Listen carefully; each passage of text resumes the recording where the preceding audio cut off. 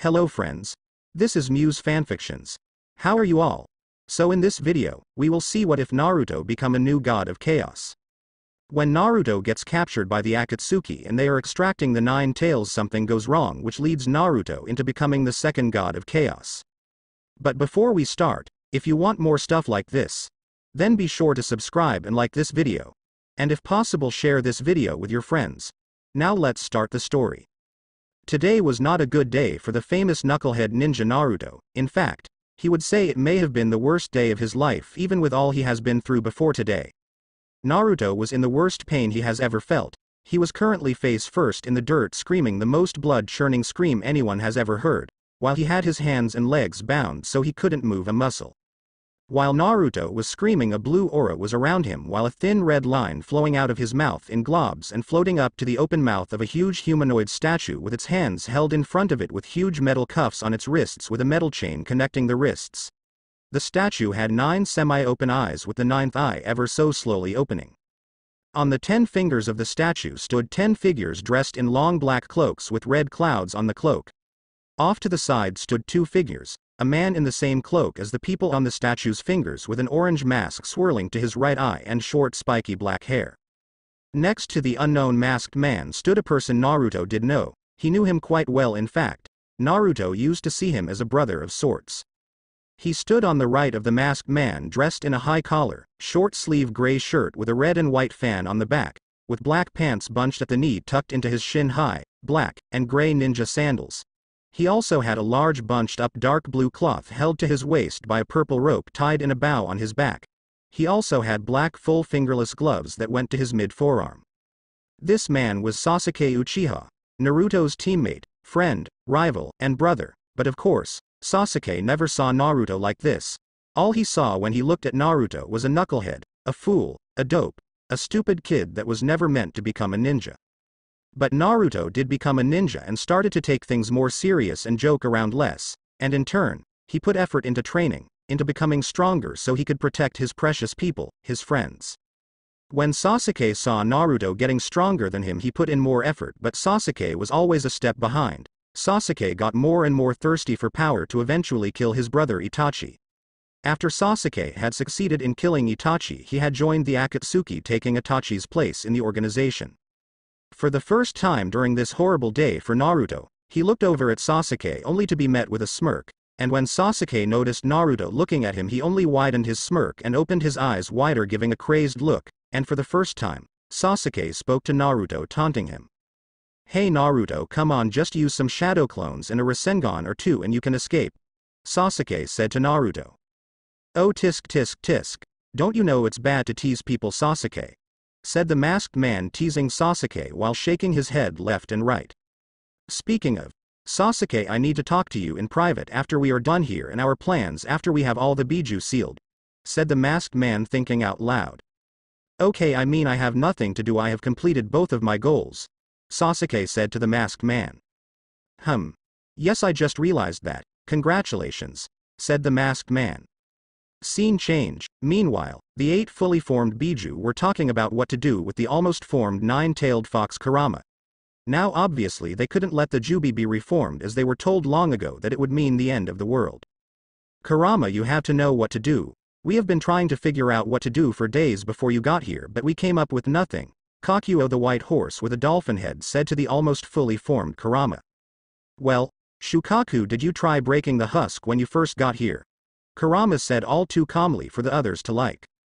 "Well, of course I did. I hate being sealed up the most out of all of us, you know that," Shukaku yelled out in his normal screeching voice. "Shukaku, what have we said about the yelling? We're all here, not spread across the elemental nations," Matabi the 2-tailed blue fire cat said to her brother. "See, calm down, we can't be fighting amongst ourselves at a time like this," Saiken said to her brother and sister. "Well, I never thought it would come to this, Sai," Kurama said to his brothers and sisters. What do you mean, Kurama?" Gyuki said while looking away from Shukaku and Matabi. "Yes, Kurama, do you have a plan?" Chome asked her brother. "Yes and no, it's complicated," Kurama said, gaining the rest of his siblings' attention. "Well, do explain, Kurama," Son Goku the full red-horned ape said to his brother. "Well, When we were children so long ago, father brought me aside and told me that if it ever came about that the Jubi was going to be brought back, I was to use the just you he was about to teach me. Kurama said, shocking his siblings. Well, use it already and let's get out of here and party, Shukaku said, yelling again. Yes, let us get out of here, the Kurama, Isobu said to his brother. Well, it's complicated. It is technically a reverse sealing technique to prevent Jubi being brought back, but I don't know what will happen when I do finally use it, Kurama said, causing his siblings to get a bit nervous. Kurama, if you were taught this just you by father, then nothing bad will happen and I'm sure everything will be okay, Kakuo said, trying to calm Kurama. Yes. I guess you are right, but still, just in case, let's just say goodbye just to make sure we have no regrets if it doesn't work out, Kurama said. Alright, see you all on the outside I guess, and sorry for the yelling, Shukaku said. Well, I guess I'm next. I hope to see you all out there and that nothing goes wrong. Good luck, Kurama, Matabi said in her usual respectful manner while slightly bowing her head to Kurama. Yes, I too wish you luck, Kurama, and hope we are all safe, Isobu said while bowing like his sister. I am sure that if father created this and taught it to you personally, it will not fail. Let's just hope we do not end up enslaved to the humans again, Son Goku said. I am sure we will all be fine. You are all just overreacting, Kakuo said. Well, BF fine, I am sure. D do your be best, Kurama, Saiken stuttered out to her siblings. We'll all be fine. Stop being so glum, Chome said in a happy-go-lucky tone. Let us just get this going, we don't have much time, let Kurama, said Gyuki. Well, I just want to say I'm sorry for getting us in this situation and that maybe if I had worked with the little kid sooner we may have not ended up in this situation, Kurama treating it as a last goodbye to his siblings. Okay, here we go, Kurama said, starting the necessary hand signs for the just you. He started with the ram seal, going to tiger, bird, horse, serpent, dog, rat, tiger, serpent, ram, horse, dog, ox, hare, monkey, ending in dragon before calling out, ninja art, reverse sealing technique. Scene change. Outside of the husk of the Jubi, the members of the Akatsuki were celebrating about finally being done with their organization's goal of having all the Biju under their control. Sasuke and the masked man were preparing to go and have their private talk and later celebrate with the other members of the Akatsuki. Then it happened, the red aura being drawn out of Naruto stopped, just stopped. This confused them all greatly as this had never happened when they were extracting the other Biju.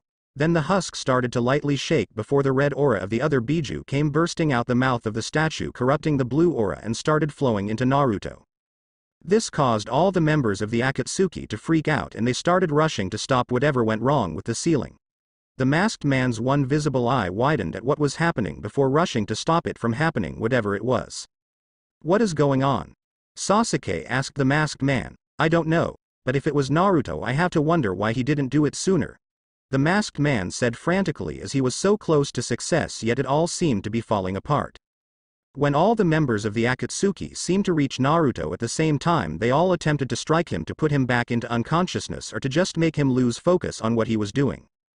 But when they all made contact with him and pulled their fists back, they all felt a pulling sensation towards Naruto and they also felt slightly light-headed before they all fell to one knee, and then being yanked forward onto their chest before being pushed away half a foot.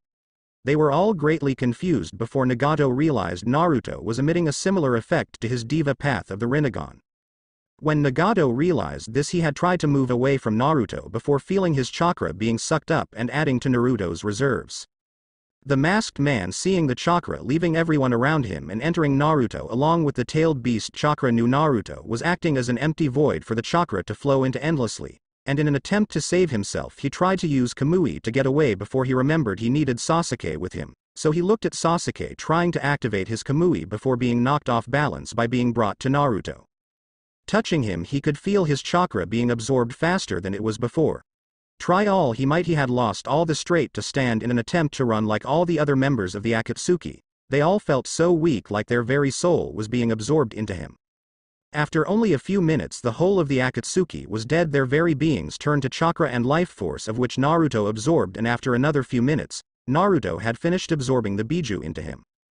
This had the effect of enhancing his gravity-like effect on his body, causing Naruto to draw in more things and turn them to chakra and life force, whether the object is rocks, trees, and animals.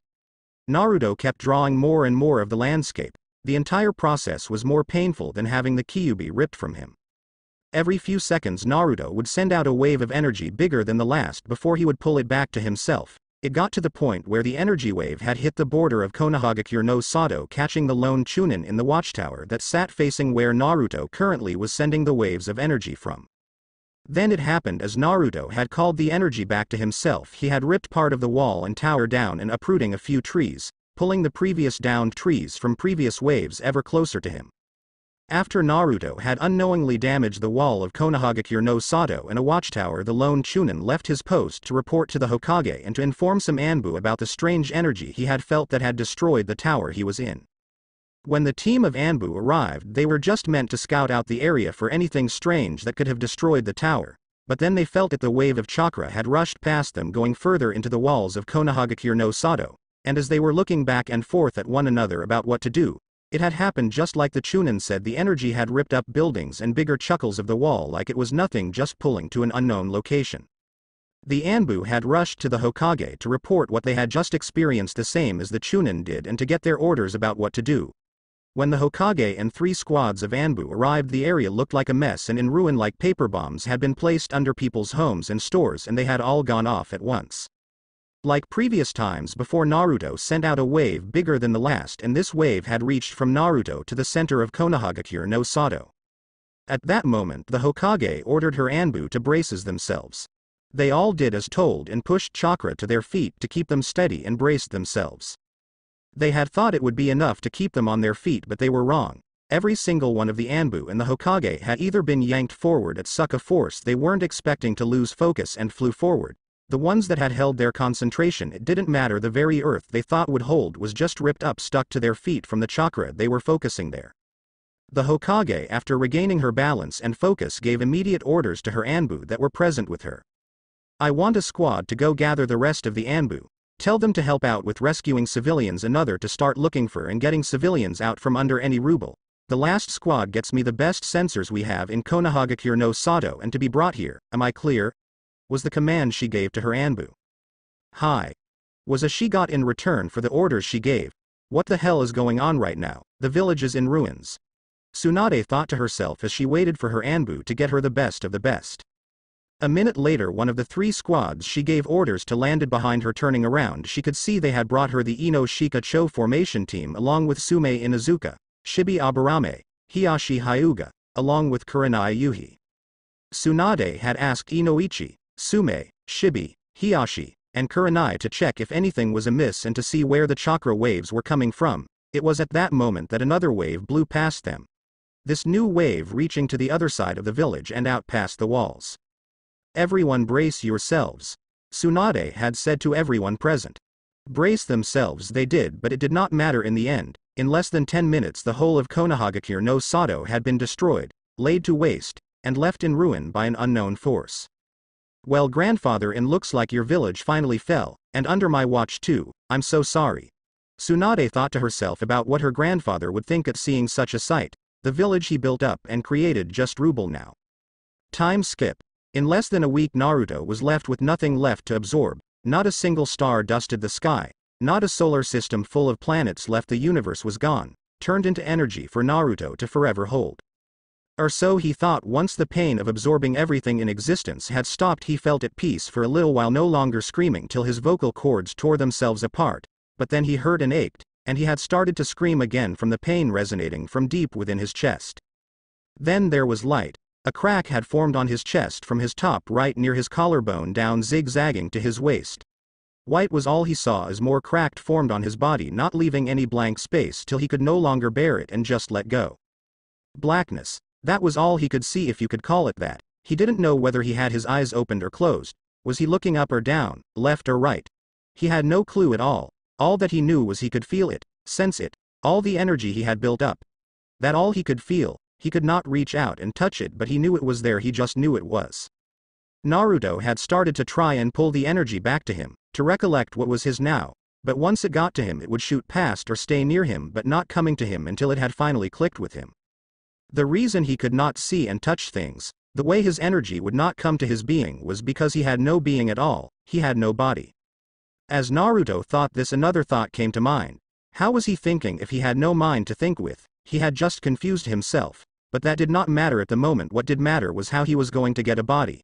He knew there were no people or bodies in this dark empty space, but as he thought about it, he had all he needed to make a body. Yes, that's what he would do.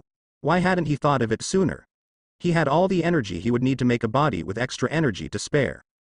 And so he began to think about what he would want before he would start, just to make sure he didn't mess it up. He had learned his lesson about not thinking and running into things headfirst and blindly trusting people. It could end up bad, plain and simple. As he thought about the basics, he began to really think about the basics, like bigger and denser bones so they won't break as easily as they had before. That would be a good base to start with. He would add onto it from there. When he finally began, he put much thought into the process until he thought it was the best he could make it, like denser bones that somehow weighed less than they should. After he was done with his skeleton, he began on his muscles and internal organs, making his muscles bigger and denser than they had ever been before. Yet still, they were way lighter than they should be for how dense he had made them. He made his organs harder to pierce. Someone would need a blade of the sharpest and hardest metal anyone could produce just to leave a scratch. He had planned to do the same for his skin, but decided to do the same for inside his body as well. Now was the next thing, his eyes. He had planned to give himself the Sharingan, but he felt a much more powerful energy that the Sharingan could ever produce. Of course, at first, he thought it might have been the Byakugan, or maybe the Rinnegan arrow Sensei had told him about, but he just felt off in assuming it could be one or the other, so he just put the more powerful energy in the shape of his old eyes and keeping them the shade of blue they always were. Some would say they are like a never-ending ocean you can get lost in with just a glance.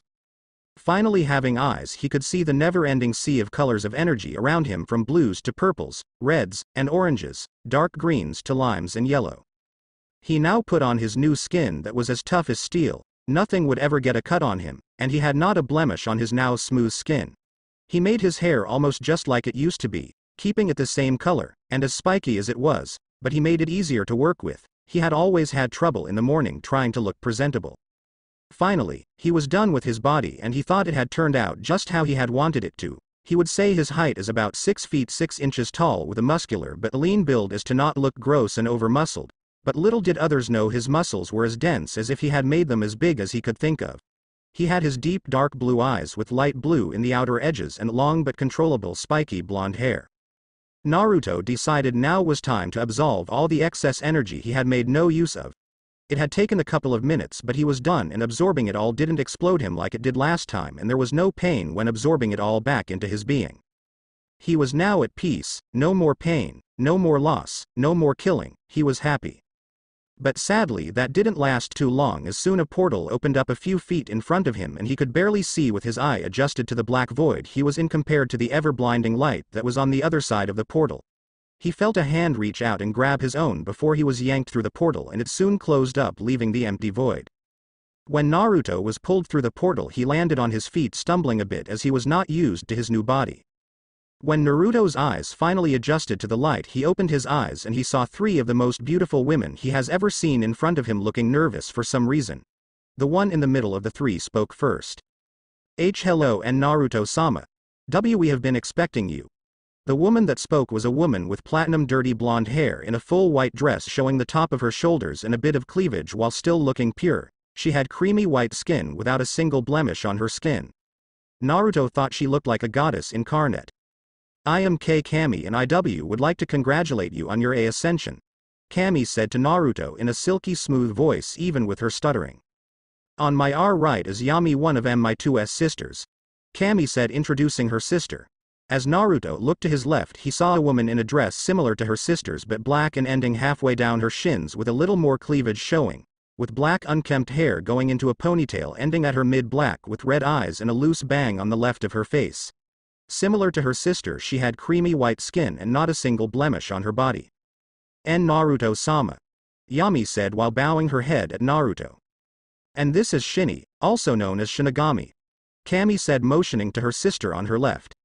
Naruto looked at Shinigami and saw the tallest of the sisters in a more gray dress showing less skin than her sisters, with pure gray, almost with flowing hair, with black eyes with little specks of gray, and then, in Naruto's opinion, they looked like an endless void dotted with stars. She too had not a blemish on her skin. Naruto-sama, Shinigami said to Naruto with little to no emotion in her voice. Naruto was stumped at how there could be 3 women this pretty, it just should not be possible, and then he thought about their names and realized these were the goddess people always talked about. Then he also thought about why they had called him Sama. Goddess referring to him as their lord or a higher being than them is just not right, isn't it? Sama. Why do you call me that? Naruto's voice came out sounding smooth but firm, and it made Naruto radiate power. At first, Kami was confused about what to say to Naruto before her sister jumped in and spoke for her. Well, Naruto-sama, it is because you hold more power and authority than us and can tell us what we can and cannot do in terms of interfering with the mortals. Shinigami spoke in a bored and emotionless voice. Why would I have such power over you 3? Naruto asked the 3 sisters. Well, Naruto-sama, I did just say you have more power and authority than us, Shinigami said to Naruto, causing him to deadpan, and Kami to widen her eyes in shock at the clear disrespect to the question Naruto had asked. I am sure he was asking at how he is more powerful and why he has the authority he has over us, am I right, Naruto-sama? Kami said to Naruto while explaining the question to Shinigami. Yes, that is what I was trying to get at, Naruto said to them. Well, allow me to explain then, Kami said. You see, when you were getting the Kyuubi extracted from you, the Biju were having a conversation on what to do in the statue the Kyuubi was flowing from you into. They came to the solution they did, but it did not go the way they thought it would, as it made you like an empty void for all chakra and nature chakra. You would send out waves of gravity pulling everything to you, but also while any object or person was touching you, you would convert the object like rocks or trees into the base of matter they are made from, and then you would consume it all in a sense. For people, you would do something similar after you would absorb all their chakra, effectively killing them. You would turn their body to pure matter and absorb it all, leaving no trace of them having ever existed, Kami explained to Naruto. So what are you saying? Are you saying I absorbed and killed every living thing in the elemental nations? Naruto asked. No, you absorbed everything. Yami finally spoke. Like, everything? Naruto said, confused.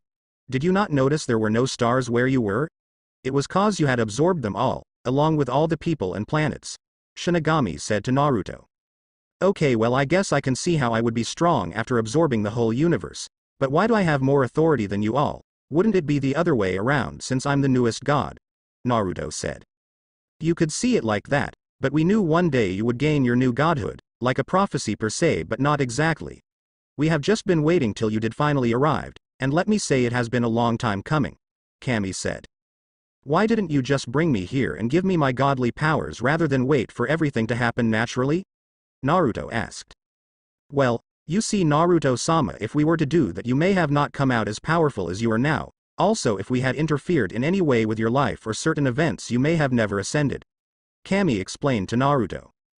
So you decided it would be for the best if you were to just wait for things to happen naturally, Naruto stated rather than asked.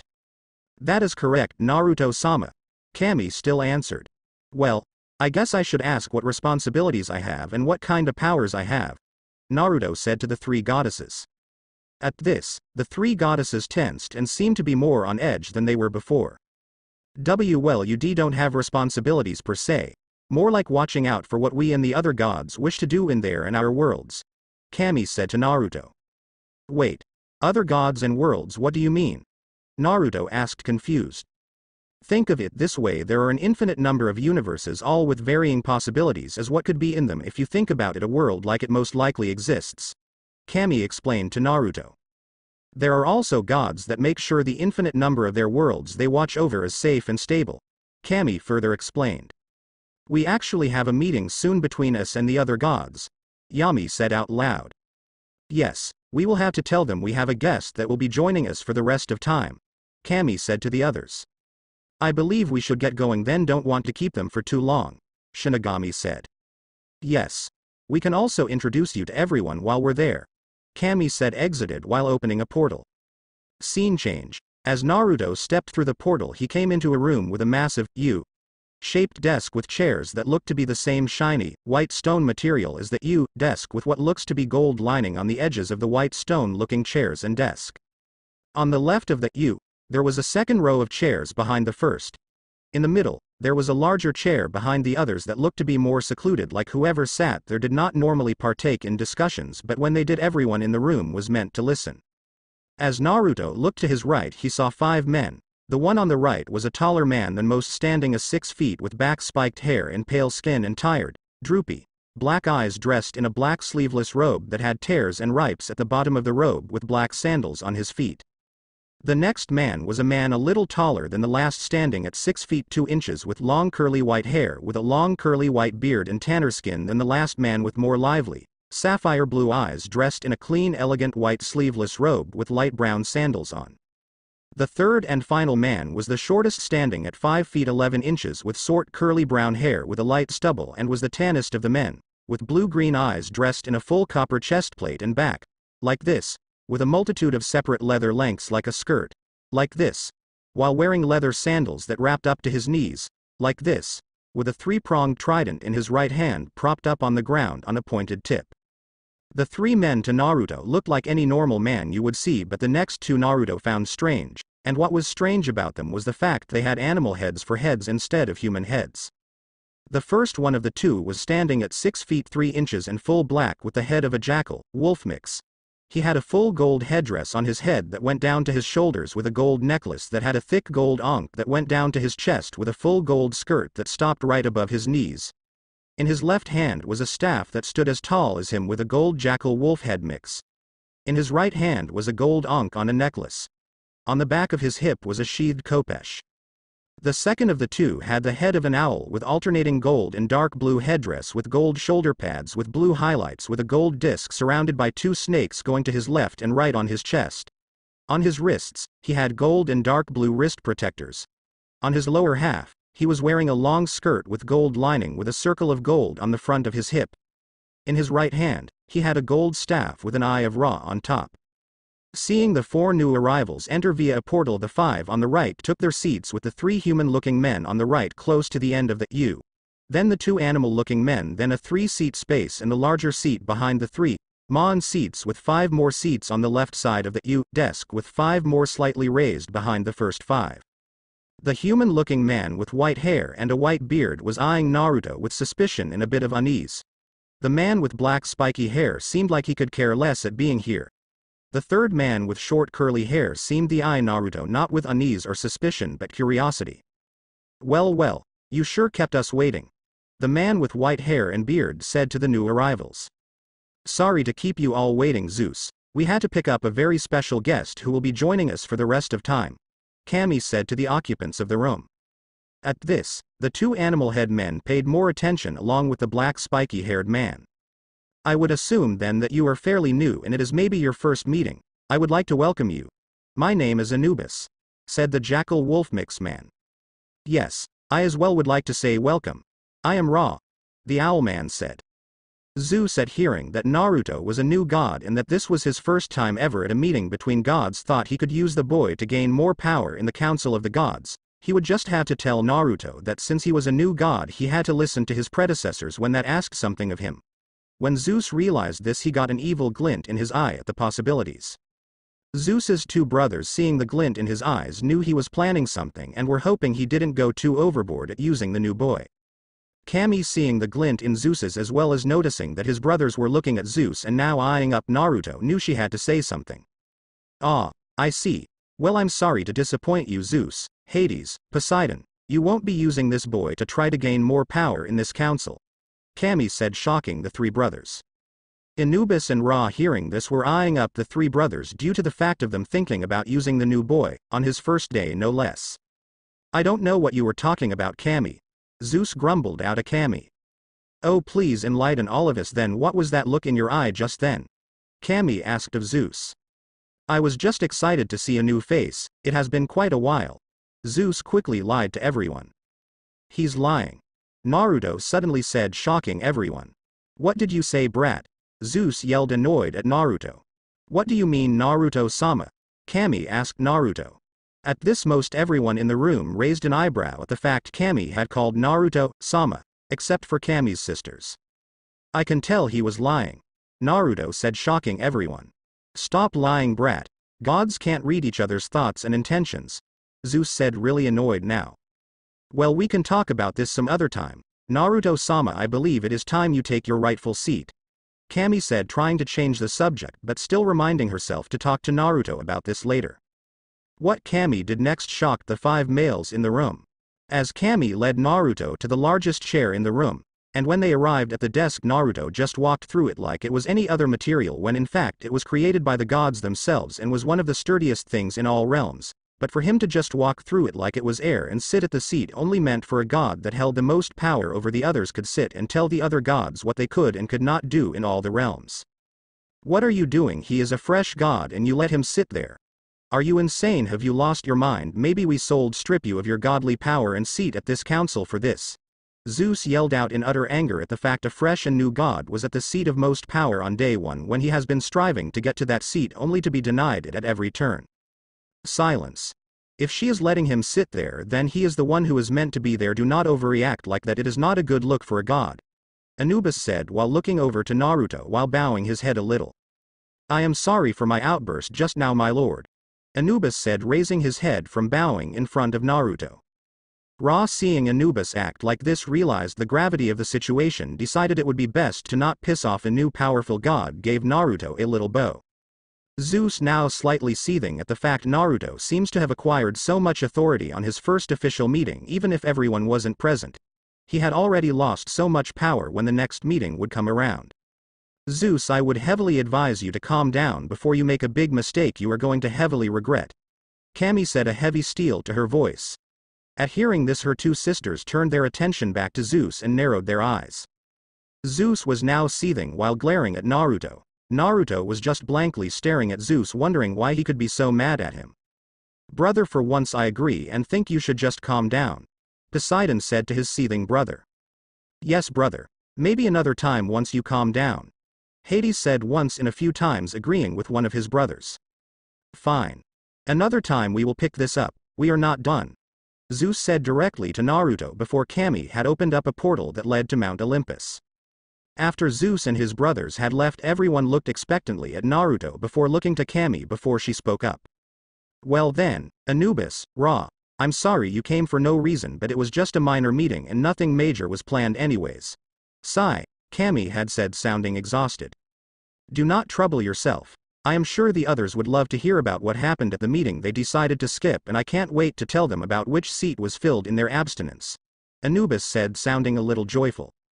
Yes well tell the others I said hello and I hope their duties go well. Kami said to the now leaving Anubis and Ra. I do hope the next time we see you it is under better circumstances. Anubis said to Naruto with a little bow before walking through the portal home. Ra doing the same, giving a slight bow before going through the portal. Kami, Yami, and Shinigami turned their attention back to Naruto who turned to them looking bored with his head in his hand before giving a yawn. I thought I was going to get an adrenaline spike from a good fight but you had to ruin my fun, oh well. Naruto said bored at the way events turned out.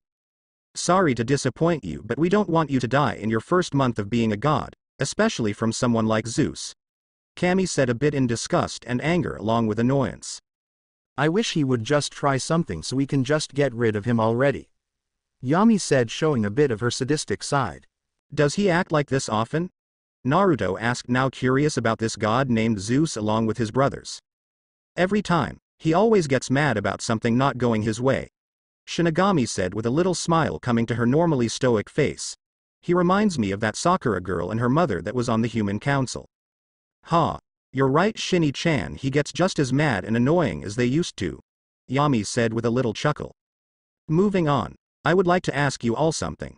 Naruto said to the 3 sisters. And what might that be Naruto-sama? Kami said. What is my godly aspect or aspects?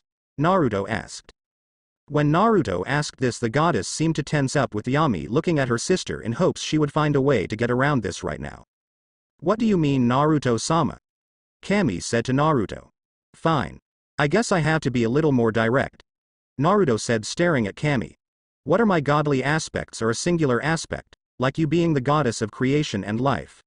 Naruto said more annoyed while sitting up in his seat.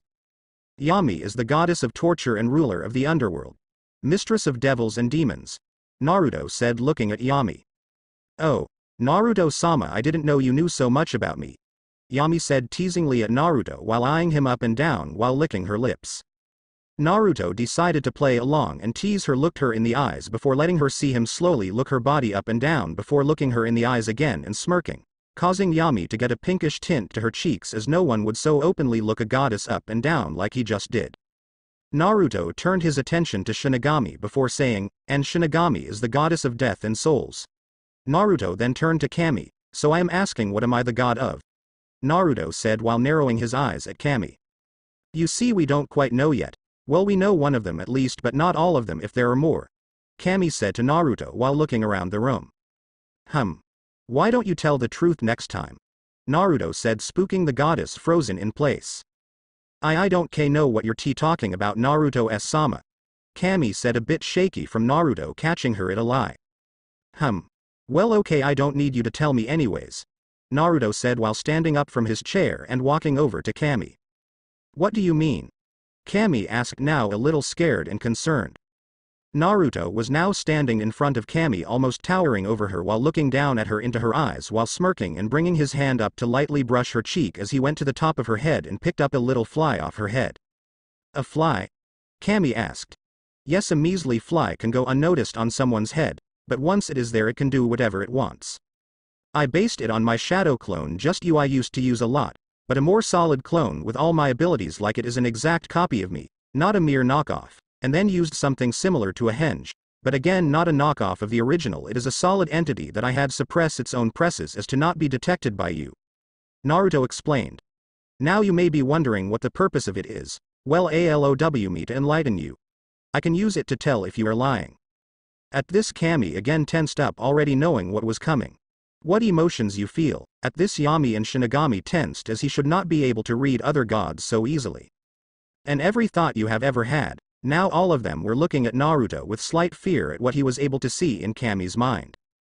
"I know I was meant to sit in that chair for the rest of time, making sure the kids all played fair, and when one of them got out of line I was meant to raise my voice and wave of my hand and make the kitty who was out of line feel pain for the first time in a long while, and in turn keep all the little kitties in check," Naruto told the three goddesses.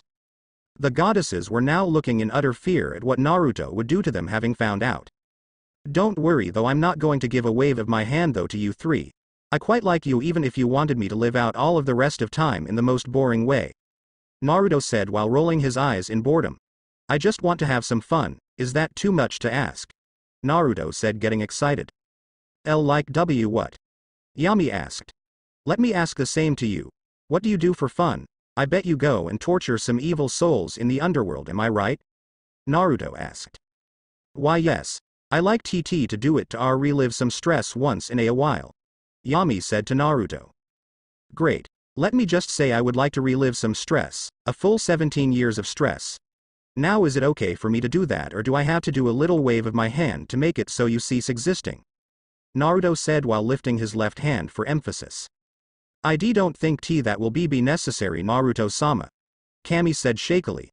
"But if I may ask, what will you do?" Kami asked, wanting to know what Naruto would do with his new power and seemingly being quite upset. "I'm going to do what I was made to do, of course, and what I have also always wanted to do," Naruto said while breaking into a small grin. "I'm going to destroy some universes here and there, kill some corrupt people I hate, and move on to the next world. But you're still new to your powers, you just need to relax and just let us help you use them better," Kami said, trying to get Naruto to stay a little longer. "Oh, there is no need for that. I learned the basics of what I can do while I was going through your mind, and what you knew nothing about I'm going to test them out on various people and worlds," Naruto stated. "There's nothing we can say to keep you here, can we?" Kami asked Naruto. "No. But hey, while I'm done, let Zeus convince everyone I'm crazy or whatever he comes up with for why you all should team up and try to take me out, or seal me away then throw me into a void," Naruto said, fully knowing Zeus from the brief encounter they had would totally try to do something like that. As Naruto opened up a portal and was about to step through, he stopped and turned around in time to catch a hug from Kami as she said, "We will do the best we can, but you need to train up and get stronger in case we fail, okay?" Kami asked of Naruto, fully knowing it would a long time before she would see him again. "That's what I plan on doing, and I'll come back when I think I'm good enough to never take a scratch even from other gods," Naruto said, cracking a small smirk. He once again got attacked by a hug, but this time from Yami. As she tucked her head into his chest, he could feel two small wet spots appear on his shirt before she pulled away and leaned up and gave him a kiss on the cheek before saying, "Stay safe and come back strong, okay?" Yami said while looking him in the eyes. He felt a pair of lips touch his left cheek as he realized Kami gave him a kiss on the cheek just like her sister. "Come on Shinny-chan, get over here," Naruto said while holding his arms open towards Shinigami. As she stepped closer he opened up his arms further before pulling her into a hug, resting his head on hers. She then pulled away and like her sisters she gave him a kiss on his right cheek. When she pulled away she had a small smile on her face. "I guess I better not go die now that I have 3 beautiful goddesses waiting for me to come home safe," Naruto said jokingly. "You better come back without a single scratch on you, you hear me?" Yami said looking a little mad at the joke Naruto made. "Not a scratch Naruto-sama," Kami said agreeing with Yami. With Shinny just staring with a small smile on her face. "Better get going now," Naruto said turning back to the portal he had kept open before stopping again and saying, "For my first decree is the second coming of the god of chaos, let there be chaos," Naruto said with a grin before walking through the portal disappearing to an unknown land. Wait. A man screamed as he had his head held in a single-handed grasp from his attacker while he grabbed the man's wrist in hopes of pulling the hand from his head, but he still knew it was a futile effort. Still, at the man's pleas, his attacker stopped and looked him in the eyes while loosening his grip but still having it gripping his head hard enough to not lose his grip and have the man scurry off in hopes of getting away. The man's attacker was a giant of a man with blonde crazy spiked hair with deep ocean blue eyes.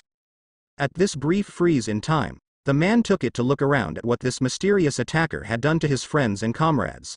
Looking around he could see their bloody and some dismembered corpses around their camp, with a few having a crushed skull from the pressure their attacker had put on it with a mere one-handed grip, which at this moment was why he had pleaded with the man to stop when he had gotten him to his knees and was gripping his head.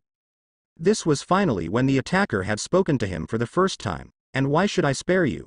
The man's voice came out deep and firm. "Please, I'll do anything, just please let me live. I'm not ready to die yet," the man pleaded in hope of living to see another day. "I will spare you if you leave immediately and stop being a thug and actually become a decent person," Naruto said to the man in his grip. "Yes.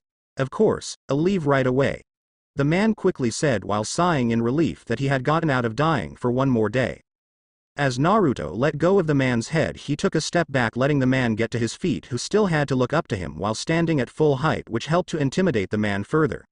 The man quickly ran out of the clearing which had been home to him and his comrades' camp, but it was now laid to waste and had his comrades' bodies all over the place.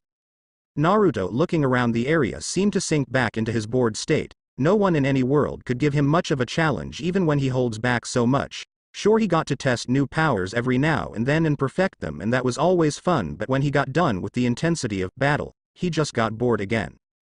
Naruto was brought out of his thoughts as he had detected movement coming closer to him from multiple sources which seemed to be moving at high shinobi speed, which meant it wasn't more of the bandits that belonged to the camp he just wiped out. Deciding to see what they had wanted and also to see if he could have another battle, he waited in the middle of the clearing in the middle of the camp, sitting on 2 bodies he had stacked up to make a nice seat while he waited. After about another minute or two Naruto knew they were around him in the trees. They seemed to be trying to stalk their prey. All the while Naruto was getting more and more bored with each passing second until finally, he broke and just said, "Okay, can you just come out now? I know there are 4 around me in the trees, and I presume you're a squad of shinobi, but if your goal was to bore me to death, it's working."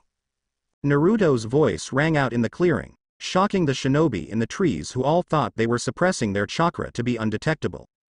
The 4 shinobi all appeared in front of Naruto 10 or so feet away, looking completely unfazed with all the blood and bodies around them, though Noro couldn't quite tell as they all had their normal Anbu masks on covering their faces, all dressed in standard Anbu gear.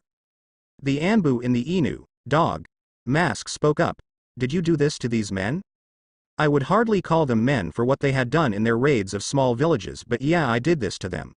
Naruto's deep voice rang out at the Anbu.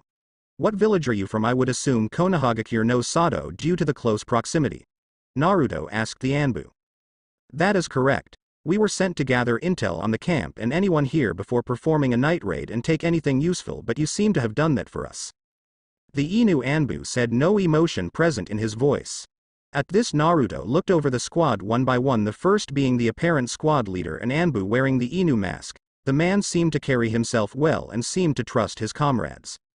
The next was an Anbu wearing a Kuma, bear, mask. He was bigger than the squad leader and seemed pretty strong if Naruto referred to the size of his arms. The third member of the squad was an Anbu wearing a Neko, cat-like mask and was about the same height as the squad leader. The last Anbu was wearing a Keiru, frog-like mask and was a woman and was shorter than her teammates. As Naruto stood up, they could now see that this would turn bad if he would decide to attack them, as he was taller than their comrade Kuma and seemed to have a well-defined form to him. If he was at all a skilled shinobi like the bodies around them said, they might have some trouble. While Naruto was stretching while he stood up, he said, "Well, I'm bored, wanna fight?" At this, the Anbu stiffened and looked to their squad leader for what to do. "I see no need for that, we will grab what we need and leave. There is no need to cause unnecessary bloodshed," the Inu Anbu stated. You are right, but you see, I'm kinda bored. No one seems to give me a challenge, so I thought some Anbu would at least give me a little adrenaline boost, Naruto told the Anbu. At this statement, the Kuma Anbu was getting annoyed. This was supposed to be a chill mission with no trouble, but still, some fun and action, and suddenly when they get here their mission seems to be cancelled as their objective is already wiped out, and now the one who did it seems to want to fight them for no reason. "Come on, why don't we just take him out and maybe when we get back we get a pay boost for his entry in the bingo book if there is one," Kuma said to his team. "Kuma, you are always looking for a fight and getting hurt. This mission was meant to let you recuperate from your last injury while still doing some work, but now you want to fight an unknown assailant who could hurt you worse than last time," the Keiru Anbu said to her teammate. "It won't be that bad. What's one guy against a squad of Anbu like us?" Kuma said arrogantly. "Kuma, I think it would be best for us to listen to what Neko says and just grab what we need and go," the Neko Anbu said, adding to the conversation. Deciding to provoke a fight out of them for some fun, Naruto created a kunai out of thin air behind his right leg with no flashy movement to give him away, and then he threw it at the Kuma Anbu, not to kill of course but just to scratch him on his mask, leaving a visible mark. When the kunai went past them, they all looked at Naruto to see him just standing there watching them. At this, it was it for Kuma and he spoke up to his squad leader. "Are you kidding me? He just attacked me and we're just going to go. We can totally take him. All he did was take care of some bandits which aren't really skilled shinobi." "Fine, but if I call it, we are pulling out and heading back to the village," Inu said to his squad. "Heck yeah," Kuma said while running at Naruto with Neko pulling out 3 kunai and throwing them at Naruto. To which when the first kunai reached him, he put his pointer finger through the hole at the end of the kunai, before letting it spin on his finger before stopping it and using it to deflect the other 2 kunai. He then threw the one in his head back at Neko, who had to pull out another kunai to block his own he just threw. When Kuma reached Naruto, he threw a chakra-enhanced punch at Naruto, who just leaned to his left while grabbing Kuma's wrist and pulling him past himself and then punching Kuma in his elbow with a sicking crack and a scream from Kuma. Naruto then yanked Kuma back to him, dislocating Kuma's right arm, then elbowing him in the face, knocking him on his back, grabbing his now broken and dislocated arm. Neko and Inu, seeing their teammate go down, threw kunai in between Naruto and Kuma to drive him back a bit. Naruto took 3 steps back and leaned back to dodge the kunai. As Naruto stood back up, he saw Neko and Inu running at him with kunai in hand. The first to reach him was Inu and he quickly threw a kick to Naruto's chest. Naruto blocked the kick by making an X over his chest with his arms. He then quickly grabbed Inu's leg with his right hand and blocking the kunai swipe from Inu's right hand with his left. Naruto then let go of Inu's leg, causing him to miss the kick with his left. Naruto then gave him a kick to his unguarded chest, launching him back near Kuma. At this point, while looking at Inu's down form for the split second he could see the Keiru mask Anbu near Kuma using some medical jutsu fixing him up. Neko had now reached Naruto and did 2 quick swipes with his kunai before doing a quick thrust at Naruto's heart in an attempt to end the fight, quickly clearly affected by his emotions, Naruto noted. But he did not reach his target as Naruto grabbed his wrist to stop him and gave a squeeze, making him drop the kunai and a fast punch to his stomach, knocking the air out of his lungs, then grabbing the kunai before it hit the floor. Then Naruto stuck it in Neko's right thigh.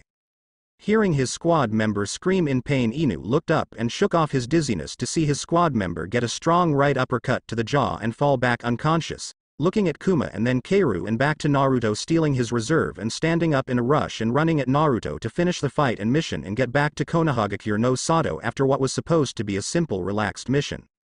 Inu threw a kunai at Naruto, of which he just dodged. Then Inu threw 2 shurikens on either side of Naruto, which Naruto didn't dodge, thinking he was still dizzy from their previous encounter.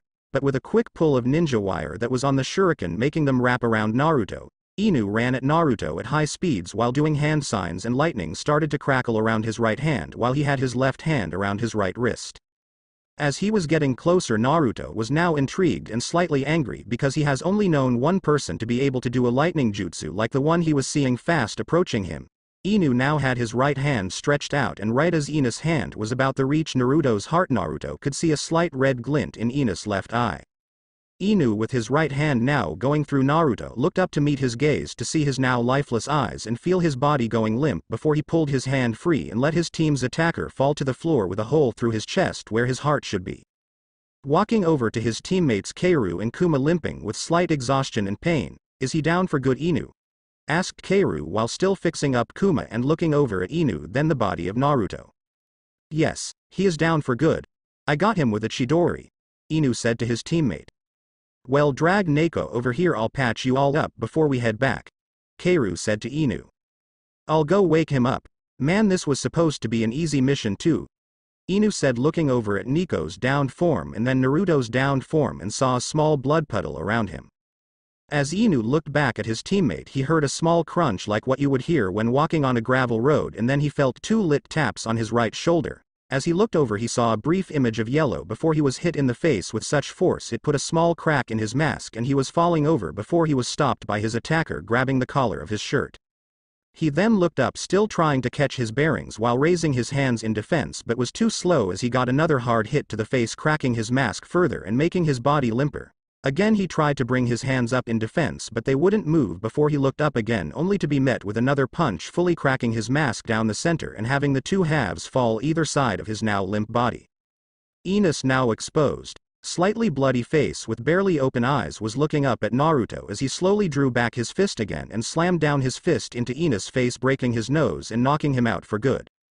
Again he drew his fist back quicker than his last punch and launched another hard hitter of a punch at his face, breaking his nose further. Again he pulled his fist back, throwing a faster punch, and then drew his fist back again, launching another punch, then another, then another, then another, in the process fully breaking Inu's nose and shattering the left side of his jaw. Inu's body now lay on the floor at Naruto's feet, with Naruto looking down with a blank look on his face, tilting his head from right to the left and saying in a whisper so only he could hear, "Who knows, in this world you might have been a nice guy." Naruto then slowly walked over to Keiru, who had just watched in shock at the supposed dead man beating the shit one of the ANBU's best. As she looked over at where Naruto's body should be, she saw that it was still there, and then she looked back at the Naruto standing above her teammate and saw that he was now looking at her. She then looked back to the supposed body, before back to the one watching her. Naruto followed her gaze to his body, and then back to her, and he spoke, "You must be wondering how I can be alive yet have my body not 20 feet away at the same time." "Why, yes, I am quite confused," stated Keiru, still trying to catch her bearings. "Well, I guess I could show you. It is one of my tricks I'm more proud of," Naruto said to Keiru. When the mysterious man said this, she was a bit confused and intrigued at what he meant by tricks. As the man motioned over to his body, she hesitantly looked away from him to his body, and she looked at it, examining it before suddenly moved by having its right hand go out to the right of its body and pushing up and raising its head to look Keiru right in the eyes like it was staring into the depths of her very soul with the blankest look on its face. It then moved its other hand and its left leg till it was kneeling and slowly stood up, all the while staring at her. When fully standing, Keiru could see the hole in Naruto's chest, and the second Naruto started walking over to Keiru and where the other Naruto were. As the Naruto with the hole in his chest reached Naruto and Keiru, he just stared at Keiru. She got more and more freaked out at how he was still alive with the gaping hole in his chest, and finally, the one with a hole in his chest walked over to the one without and held out its hand. The Naruto without a hole in his chest looked over to the other him and gripped his forearm, and the other him doing the same. The Naruto with the hole in his chest slowly turned into a sand, dust-like material, still holding the colors of his clothes and hair, and started flowing into the original till the second was completely gone.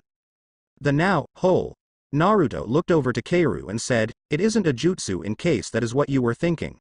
While Naruto was saying this, Keiru was just gaping at what she had just seen, a supposed dead body, getting up and walking over to a copy of itself and getting absorbed. Then what was that? Keiru asked.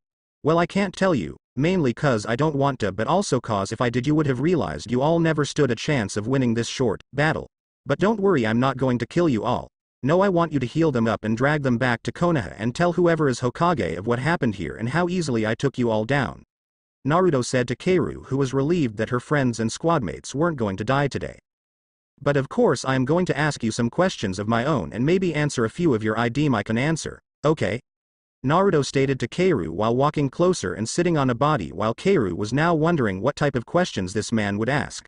Does he want information on the village, its defenses, and shinobi positions? Information on the new genin coming out of the academy? Was he maybe an assassin and had used their squad to get the information needed to succeed in his mission? What type of questions? Keiru asked. Well, like, what is your name? Was the first thing that Naruto asked. You do realize I'm an Anbu and it is against regulations to give out our names while on duty. It is also against regulations to take off our masks. Keiru stated to Naruto while looking at the spiky gray-haired man now with a face covered in blood and a broken mask near his body. Yes, I do, and I'm sorry for going a little overboard on your friend, I guess. He looked like someone I used to know and trusted before. Nothing sorry. Naruto said with semi-glazed eyes before looking away from the bloody man on the ground out cold to the Anbu with the Keiru mask. Keiru, still looking at the man on the ground, sighed and said, when in the heat of a fight your emotions can take over, I don't blame you. His name is Kakashi Hatake. He is one of the Leaf Anbu's best. Who was his sensei, if you don't mind me asking? Naruto said while looking at the clear blue sky while taking some deep breaths to calm himself. He was taught by our Yondaime Hokage along with his teammates Rin and Obito. Obito sadly died in the Third Great Ninja War and Rin would later die on a mission with Kakashi. Keiru told Naruto. Who was the Yondaime? Naruto asked, checking if there were any differences between his world and this one. What do you mean? Everyone knows who our Yondaime is. Keiru said, confused. I must have forgotten. Do you mind reminding me? Naruto said while coming up with a quick lie. Keiru, being a little skeptical, said, our Yondaime Hokage is Minato Namikaze, who is married to Kushina Uzumaki, and they both have 3 beautiful children. At this, Naruto was a little shocked at the fact both of his parents were alive and he had 2 siblings. What are their names? Naruto wanted to know. Well, the youngest is named Mito after the Sandaime Hokage's late wife Mito Uzumaki. Mito looks just like her mother while acting like her father. The second oldest is Menma, who is a bit of an energetic boy like his mother while looking like his father. Then their oldest and firstborn is Naruto. Keiru said, giving a little description of the kids. What about little Naruto? Naruto asked Keiru. What do you mean? Keiru said, shifting her gaze from the sky to Naruto where she was sitting near her teammate. Well, I mean, you gave a short description about the other 2 kids. Why not little Naruto? Naruto said while looking at Keiru with narrowed eyes. I just don't know that much about him personally, but I'm sure when I heal Kakashi and he is awake and coherent, he could tell you about him, as he is the uncle of the 3 of Swords. That is if he doesn't try to kill you first. Keiru explained while adding a little joke at the end. No, that is not necessary. He doesn't have to be awake to tell me. Naruto said while getting up with a little grunt of exertion. What are you going to do to him? Keiru asked, getting a little concerned for Kakashi. I'm going to do what the Yamanakas from your village do. Naruto stated bluntly. How can you read someone's mind? Are you from the Yamanaka clan? Keiru asked, shocked, and a little worried. No, I am no Yamanaka, and as to how I can do it is my little secret, Naruto said. As Naruto walked over and knelt down to Kakashi, he held out his right hand and put it on top of his head and started going through his memories. After about 30 seconds he took his hand off his head and walked back to the body he was sitting on, and let out a deep sigh and said under his breath, I thought this world would have been different. Well, what did you see? You weren't in there for a while. Keiru asked Naruto.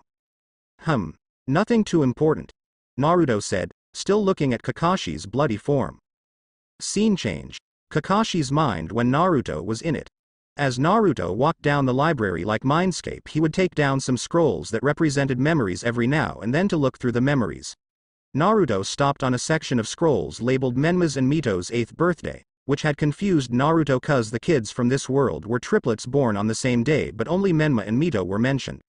Naruto grabbed a scroll labeled, Start of Party. Flash back to 8th birthday. Naruto could see through Kakashi's eyes a nice party in a beautiful house with all the clan heads and their kids at the party. Everyone was having a good time, well, almost everyone. Naruto was looking and couldn't see Naruto anywhere in the party, not playing with the other kids, not sitting at the table eating, not near the gifts trying to sneak one to open it before it was time, not trying to get pieces of cake in secret only to get scolded by his mother. Things kids at this age would be doing, but he was nowhere to be seen. That was when Naruto had seen him, in the background when Kakashi was speaking to Minato sitting on the stairs looking sad and depressed, and when the time came for the birthday kids to open their presents there weren't any for Naruto. Everyone had forgotten to get him a gift, but at this, he didn't seem shocked at all and it seemed like he was expecting something like this. What had made Naruto the angriest was that after the gifts were opened and everyone was eating cake, Naruto could see Minato and Kushina look over at each other and nod. Minato then placed his cake down and said, "Everyone, Kushina and I have an announcement to make." He then looked around the room making sure everyone was paying attention, then looking from Menma and Mito back to the crowd and saying, "We are making Menma the head of the Namikaze clan when he comes of age." Kushina then continued, "We are also making Mito the head of the Uzumaki clan when she too comes of age to run the clan." Since Naruto was the oldest, he should have been the heir to both clans, but his parents had just abandoned him in a sense and stripped him of his clan heir status. The other kids were glad their friends got such a cool gift for their birthday, and the adults were glad that their kids still had more friends that were other clan heirs. This world's Naruto just watched everyone go about their socializing with a look of shock mixed with sadness before he had eventually got up and walked upstairs to his room, which nobody caught, and just went about their business like Naruto had never been there. Scene change back to the library. After watching the memory, he had a general idea of how this world's Naruto was treated by his family and others. He continued to walk deeper into the mindscape in hopes of finding out why this world's Naruto was treated as an outcast until he was a decent way in and he came across a memory labeled, "After Kyuubi attack," and he was sure he would find his answers in here. He pulled it out and unraveled it before he started watching. Scene change. Hokage's office. In the Hokage's office, we see Minato joined by Kushina, Jiraiya, Kakashi, and 3 little babies that happened to be born today. "So which one did you use, Minato?" Jiraiya asked of his student. "I made Menma and Mito the holders of the chakra in hopes they will be able to harness it in the future," Minato explained to everyone in the room. "And what of the soul, sensei? The beast will just reform and come back again once it gathers enough chakra?" the young Anbu Kakashi asked. "I used Naruto to hold the soul. We need to start Menma's and Mito's training as soon as they're old enough," Minato said.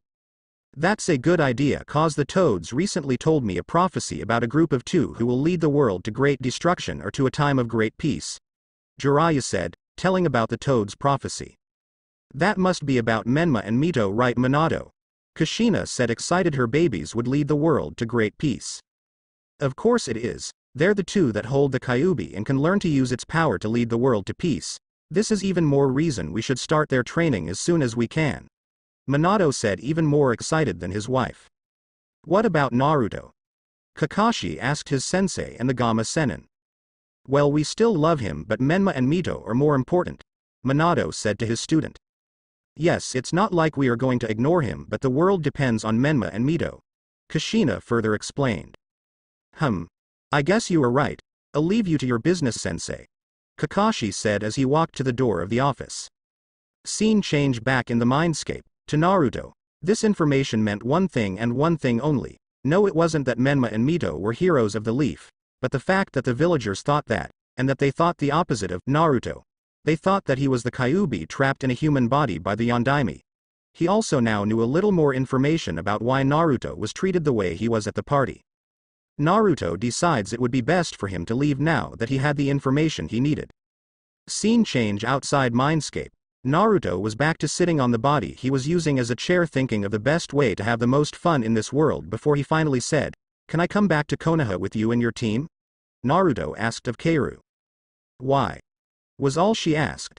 "Seems like fun, and I learned some information from Kakashi's mind that I would like to clear up with the Hokage. I can heal them up and help you carry them back," Naruto told Kaoru while trying to sweeten up the deal. As long as you don't hurt anyone else while you're there," Kaoru said, just wanting her comrades to be okay. "I'll heal them up and then I'll carry Kuma there and Kakashi while you take Neko, okay?" Naruto told Kaoru. "Sure. You can take the heavier ones. There was no way I was going to be carrying Kuma all the way there," Kaoru said, joking a little about her friend. Naruto then lifted his hand with his palm facing the sky, pointed at Nico's downed form and lifted his hand a little while bending his fingers in a little.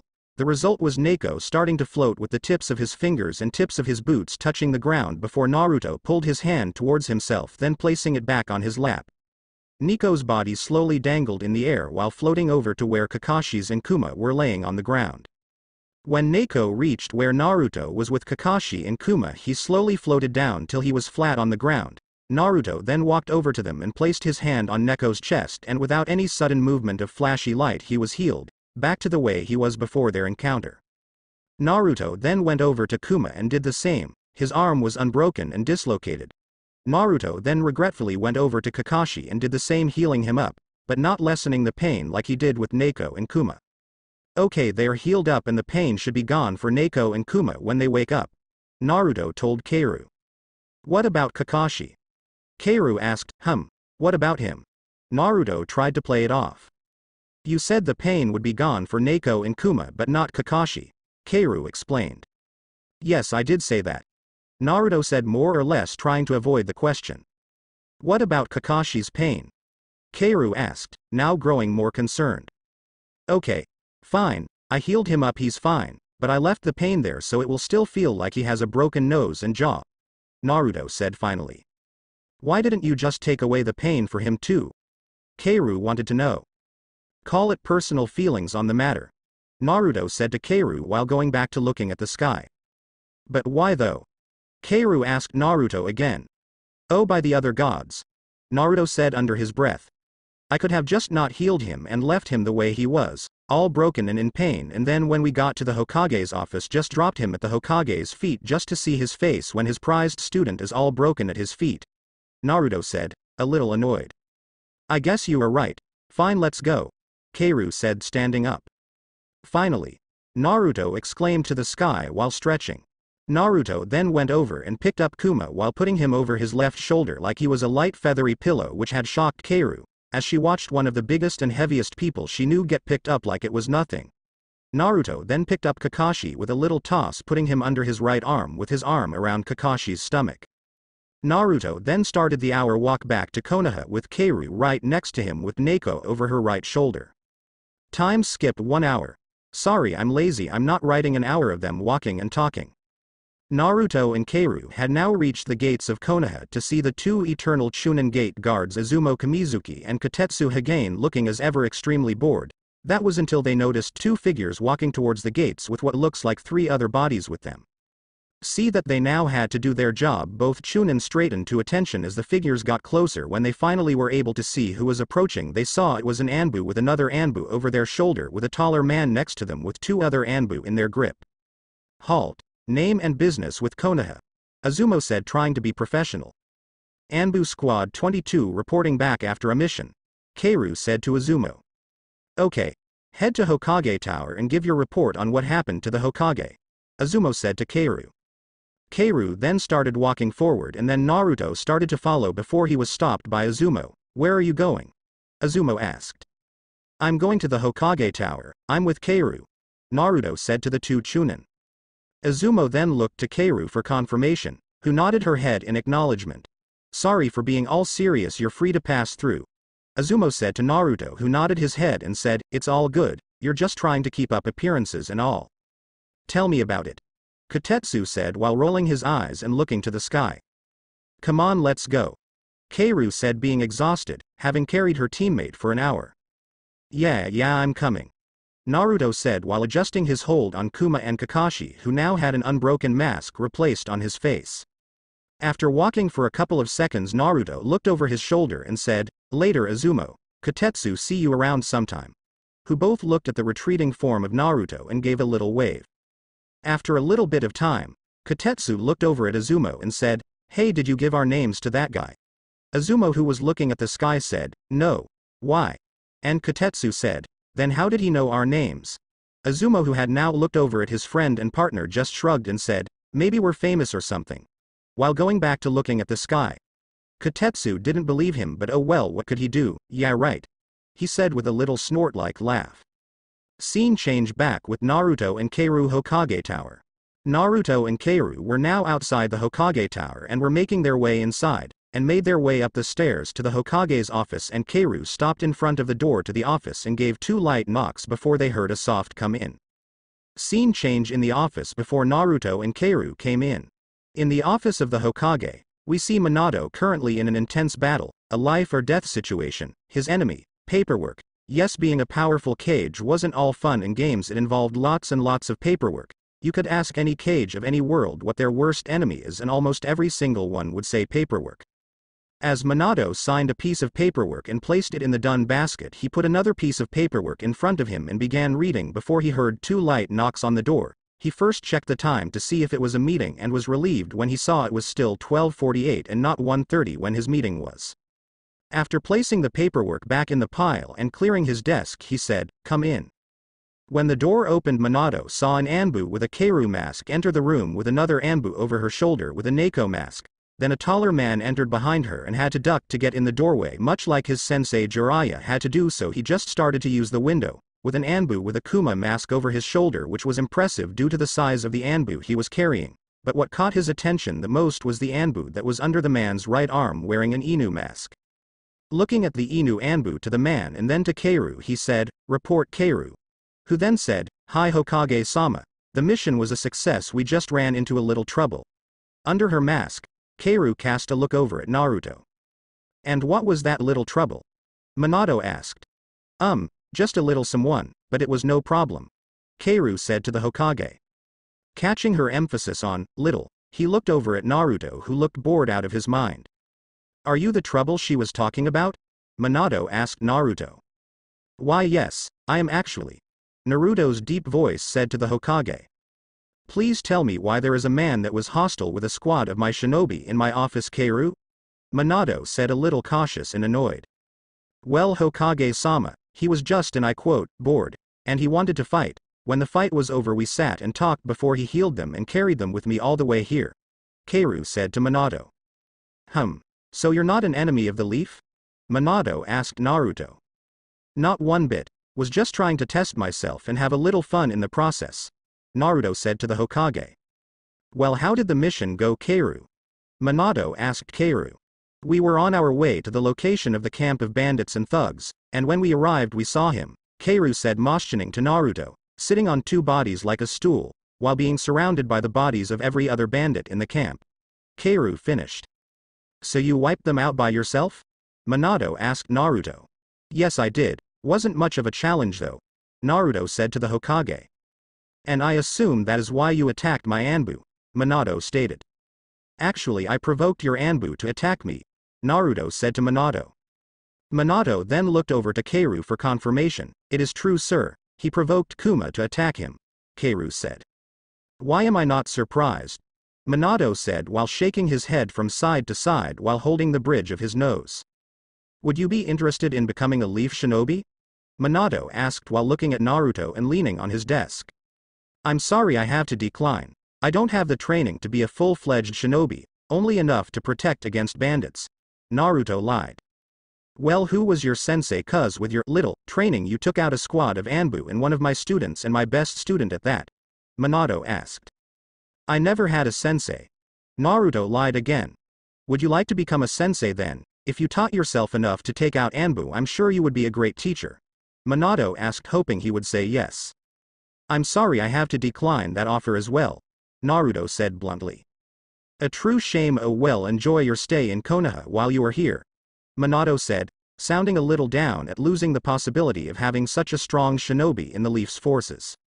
"I think I will," Naruto said while putting Kakashi and Kuma down on the ground. As Naruto walked out the door, he again ducked his head to fit under the doorway before making his way out the Hokage tower. "Do you think we can trust him, Keiru?" Minato asked when Naruto asked. "Hi Hokage-sama, if he wanted he could have killed our squad before coming here looking like a merchant or something," Keiru said to the Hokage. "I see, hopefully you're right," Minato said to Keiru. "Also take them to the hospital to get checked out just in case," Minato said, motioning to Neko, Inu, and Kuma. "Hi Hokage-sama," Keiru said before shining away with the 3. Scene change back with Naruto. Naruto was walking through the village that had once caused him so much pain in his early life. Seeing so many familiar sights like familiar stores he was kicked out of, parks where parents grabbed their kids and left when he showed up, alleyways he was tortured in, restaurants that refused to serve him, all the normal things one would think about while walking the streets. Then he came to a familiar street and that's when he smelt it, the foods of the gods, ramen, but not just any ramen, Ichiraku ramen. Naruto got closer to the familiar stand and walked through the flaps to his usual seat on the far left of the stand before he noticed someone was already in it, so he sat down next to them on their right. As he did this, the person next to him tensed up. He looked at them out the corner of his eye and saw a boy no older than 12 sitting there with spiky blonde hair and dark blue eyes. Naruto then looked to the kitchen and could see a tense Tucci looking over while stirring some ramen for other customers on the other side of the stand. He could also see Ayame grab a free unused pan and slid the handle down her hand till she was only gripping the end like she was ready to throw it if anything happened, while looking at him out the corner of her eye while making her own batch of ramen. After the ramen was done for the other customers, Ayame came up to the two Narutos and asked, "Are you okay, Naruto? Do you want me to move him for you?" While she was looking at the smaller Naruto. "I don't think that is necessary. I am no threat to him," Naruto said to Ayame. "I don't care what you think, it is up to him," Ayame said while motioning to the smaller Naruto. "It's okay, Ayame, I'm fine," the smaller Naruto said while looking at the counter. "Okay. Just call me over if he does anything," Ayame said while giving a little glare at the older Naruto. "What can I get you to eat?" she asked him. "Just some miso ramen please," Naruto said, giving his order. As Ayame went back to the kitchen to get Naruto's order ready, Naruto was looking at the smaller version of him with a careful eye. "How are you, Naruto? Life treating you good? Family's well, I hope?" Naruto said, starting a conversation, and he saw the smaller Naruto tense when he said, "Family? Yeah, I'm great and the family's great." "Well, that's great. Now how do you really feel?" Naruto said, knowing full well this Naruto wasn't as okay as he said. "I don't know what you mean." Naruto lied to this giant of a stranger. "I see. Well, let me take a crack at guessing how life is really treating you, okay?" Naruto said, pausing while looking over to the smaller Naruto. "I bet you are ignored by your family, specifically your parents. And your sibling act all nice when your parents are around, but in private they belittle you to bring up their own ego. And I bet you are so lonely. Oh, the real killer is the loneliness, just wanting to have that attention, and when you do get it, it's the wrong kind of attention, not love but hate and misunderstanding. And I bet when it's your birthday, a day when you're supposed to celebrate your birth, you are the most lonely. 'Cause Menma and Mito get all the attention you wish you got. The love, the gifts, the hugs from your parents." Naruto paused for a second to let it all sink in. "Well, here you go. Hey Naruto. Why are you looking like that? I knew I should have mo." Ayame started angry only to get interrupted. "It's nothing, Ayame, he just said the truth," little Naruto said while looking up to the older Naruto. Fine," Ayame said, walking to the other side of the stand to get a new customer's order. "So what is the occasion? I know you eat ramen to celebrate things," Naruto said to the smaller Naruto. "I'm graduating from the academy in a week," Naruto said. "Well, that's great. How did you do in school?" Naruto asked his smaller self.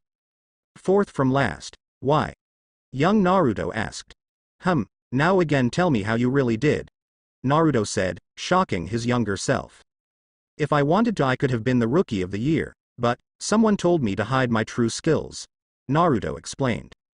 "Yes, the first rule of shinobi, hide your true skills from your enemies so they underestimate you in battle," Naruto said, explaining the reason why you should hide your skills. "Although I hope you didn't hide them too much, and let loose a little sometimes." "Well, sure, I beat the dead last a couple times. I just wanted to pass to get my sensei and become a ninja already. Grades don't matter on the battlefield," Naruto said to the larger Naruto. "I can help you, Naruto stated bluntly while looking at the bowl of ramen. "Don't listen to him, Kit. I don't trust him," Naruto heard a female voice whisper. I see you and your partner are friends," Naruto said as a whisper to not draw attention. At this, the smaller Naruto tensed as much as his muscles would allow. "Kit, we should leave, now." Naruto heard the whisper again. "There is no need for that, I will go, here," Naruto said, standing up and sliding his untouched ramen over to the smaller Naruto. "I know it's your favorite. If you wish to talk, I will be atop the Hokage monument. I do hope to see you there though. Bye, Naruto," he said as he walked out the ramen stand. Scene change. Hokage monument. Naruto was now seated at the Hokage monument with his legs dangling off the cliff, waiting to see if he and this world's Naruto could have a little chat. In the meantime, he was thinking of his next moves while having two floating balls in his hand floating around in a circle perfectly at the same pace, staying perfectly across each other. One seemed to be pure white and seemed to give off a soft glow of white. The second seemed to be pure black and seemed to draw in all the light around it. Naruto was sitting there just waiting while looking out at the village when he heard some soft footsteps like sandals on dirt and stone. "I see you came, I assume to get some answers," Naruto said while standing up and absorbing the two balls into his hand. When he turned around, he could see Naruto there looking curious and cautious.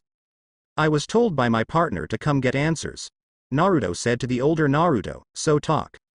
"I will. All in due time, Naruto. But first let's head to you Mindscape for more privacy and I can tell both of you at the same time in person," Naruto said, walking towards Naruto before they both sat down in a meditative state and went into younger Naruto's mindscape. As Naruto looked around at the unfamiliar location, he was met with a large open field of lush green grass and a forest at the edge of the clearing and a stream running through the clearing. Looking up, he could see a beautiful blue sky with clouds dotting here and there every now and then. Near the center of the field with the stream a little ways away was a log cabin-style house with a few oak trees casting shade in the front lawn and back of the house. The young Naruto started walking to the house and Naruto started to follow close behind while commenting on the area they were in.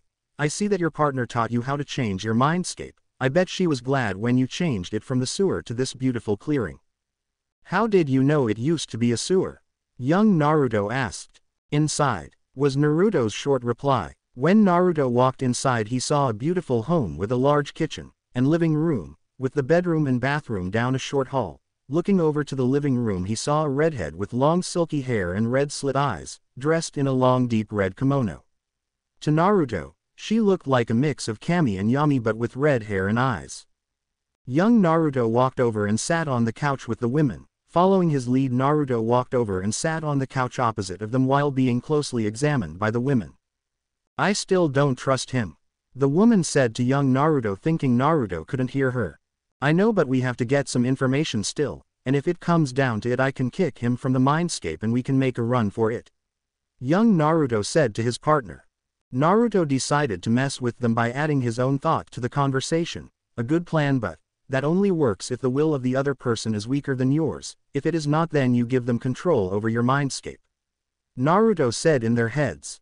Both other occupants tensed up as his voice echoed in their heads without his mouth moving, and to prove his point he leaned back into the couch while holding out his hand, and a small plate with a cup of tea appeared in his hand. "I'm not here for games. I came to talk, and I would like it if you could do the same without trying to have a secret conversation without me," Naruto said with mock hurt at the end. "Fine, what is your name? I wish to get pleasantries out of the way so we can get to your explanation," the redhead said while giving Naruto a little glare. "Isn't it customary to give one's own name before asking someone else's?" Naruto said, playing with her a bit more. "I am the mighty Kyuubi no Kitsune, now talk," Kyuubi said, getting annoyed. "I asked your name, not your title, try again," Naruto said, pressing further into the matter. "You don't deserve to know my name, you puny ninja," Kyuubi said, getting mad at Naruto's stalling. "Watch your tongue, fox. I am no ninja nor am I puny, far from it," Naruto said, getting a little angrier at Kyuubi. "Who are you to say?" Kyuubi said while standing up in anger, only to get interrupted as she was thrown across the room, pinned to the wall. Chains then came out of the wall and wrapped around her arms and spreading her legs, making her look like a star. Metal spikes then came out the wall and pinned her hands and feet into it. "Ah!" Kyuubi yelled out in pain while thrashing, trying to get herself free. Young Naruto then stood up at the sudden action and looked to Naruto and said, "Let her go. When she tells me her name and shows a little respect," Naruto said, placing his tea on the coffee table, making it disappear at the same time. "Her name is Akane, now let her go," young Naruto said while looking over to the now named Akane. "Ah, meaning matter a red dye, I have to say it's fits, with the bad temper, along with the red hair and kimono," Naruto said while the chains and spikes started to slowly undo and pull themselves out of Akane. As the spikes were pulling themselves free, she still felt all the pain. Naruto had made sure to keep it this way, so she learned a little lesson in respect.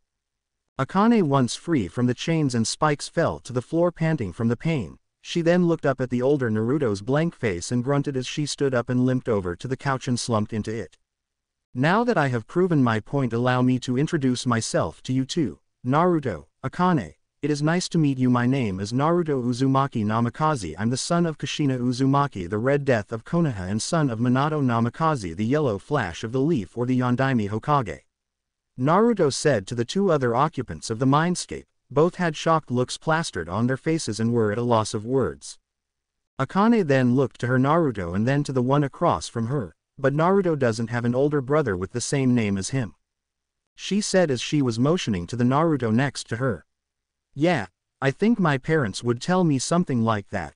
Wait, did you fake your death and they named me after you in memory of you? Then when I got older I started to look so much like you it hurt them so much to look at me. Naruto asked in realization and hope of having a reason why his parents ignored him so much. I am sorry to disappoint, but I am not your sibling, no. I am you from a different world per se. Naruto said to the hopeful Naruto and still shocked Akane. Wait, if you're Naruto from another world that still makes you a ninja who has no right to order me around. Akane said, a little frustrated and upset. She was embarrassed by this other Naruto in front of her Naruto. As I had previously said, I am no normal ninja. Naruto restated that he wasn't human. How did you get here? To our world, I mean. Young Naruto asked. That is not important. I have come with an offer for you too, or more specifically you Naruto, the same offer I have given others many times. Naruto said to the younger Naruto. And that would be? Akane asked suspiciously. I can and will give you the power to take your revenge on this village for its mistreatment and abandonment of you. Naruto said, giving a brief rundown. What's the catch if we take this deal? Akane asked, still suspicious. Yeah, there's always a catch, especially when it involves power. Young Naruto said, agreeing with Akane. Oh, except this one, no catch or strings attached. That you need to know about. Naruto said while thinking the last part to himself. Akane and young Naruto didn't hear him. Why would you give us a deal like this, and with no strings attached? Akane asked. Call it my belief in it being the right thing to do. Naruto said in response. What do you get in this deal? We get enough power to lay waste to Konoha, but what do you get? Asked young Naruto. I will be getting the pleasure of seeing everyone's faces when they see you destroying everything they hold dear to them. I also will get to see you destroying the other countries and shinobi if you choose to do so. Naruto to them. So you are just in it for satisfaction? Akane asked, now really suspicious of this other Naruto. Naruto mentally rolled his eyes at Akane being so suspicious. Normally a Kyuubi would jump at the first chance they got to help their kid lay waste to Konoha. Well, the ones that made contact and were friends or companions with their Naruto or version of them. Yes, I will only be getting the satisfaction of watching, though if you wish I can join you as well. For example, if you do not wish to kill someone as it is too hard for you, I can step in and do it for you. Naruto said at first sarcastically but then became more thoughtful halfway through. It sounds like an amazing deal, and if what you say about there being no strings attached it is even better, young Naruto said, thinking everything through. But I don't think we are in need of any power as you put it. Right now, that is. Young Naruto said, declining the deal with older Naruto, thinking he will just have to wait and give it time, which he has plenty of. Yeah, sorry Naruto, we're good. Akane said in a slightly mocking tone towards Naruto. That is too bad, it really is. Naruto said it sounded like he didn't care in the slightest. But before I go, I think Akane still needs a little lesson on how a mindscape works.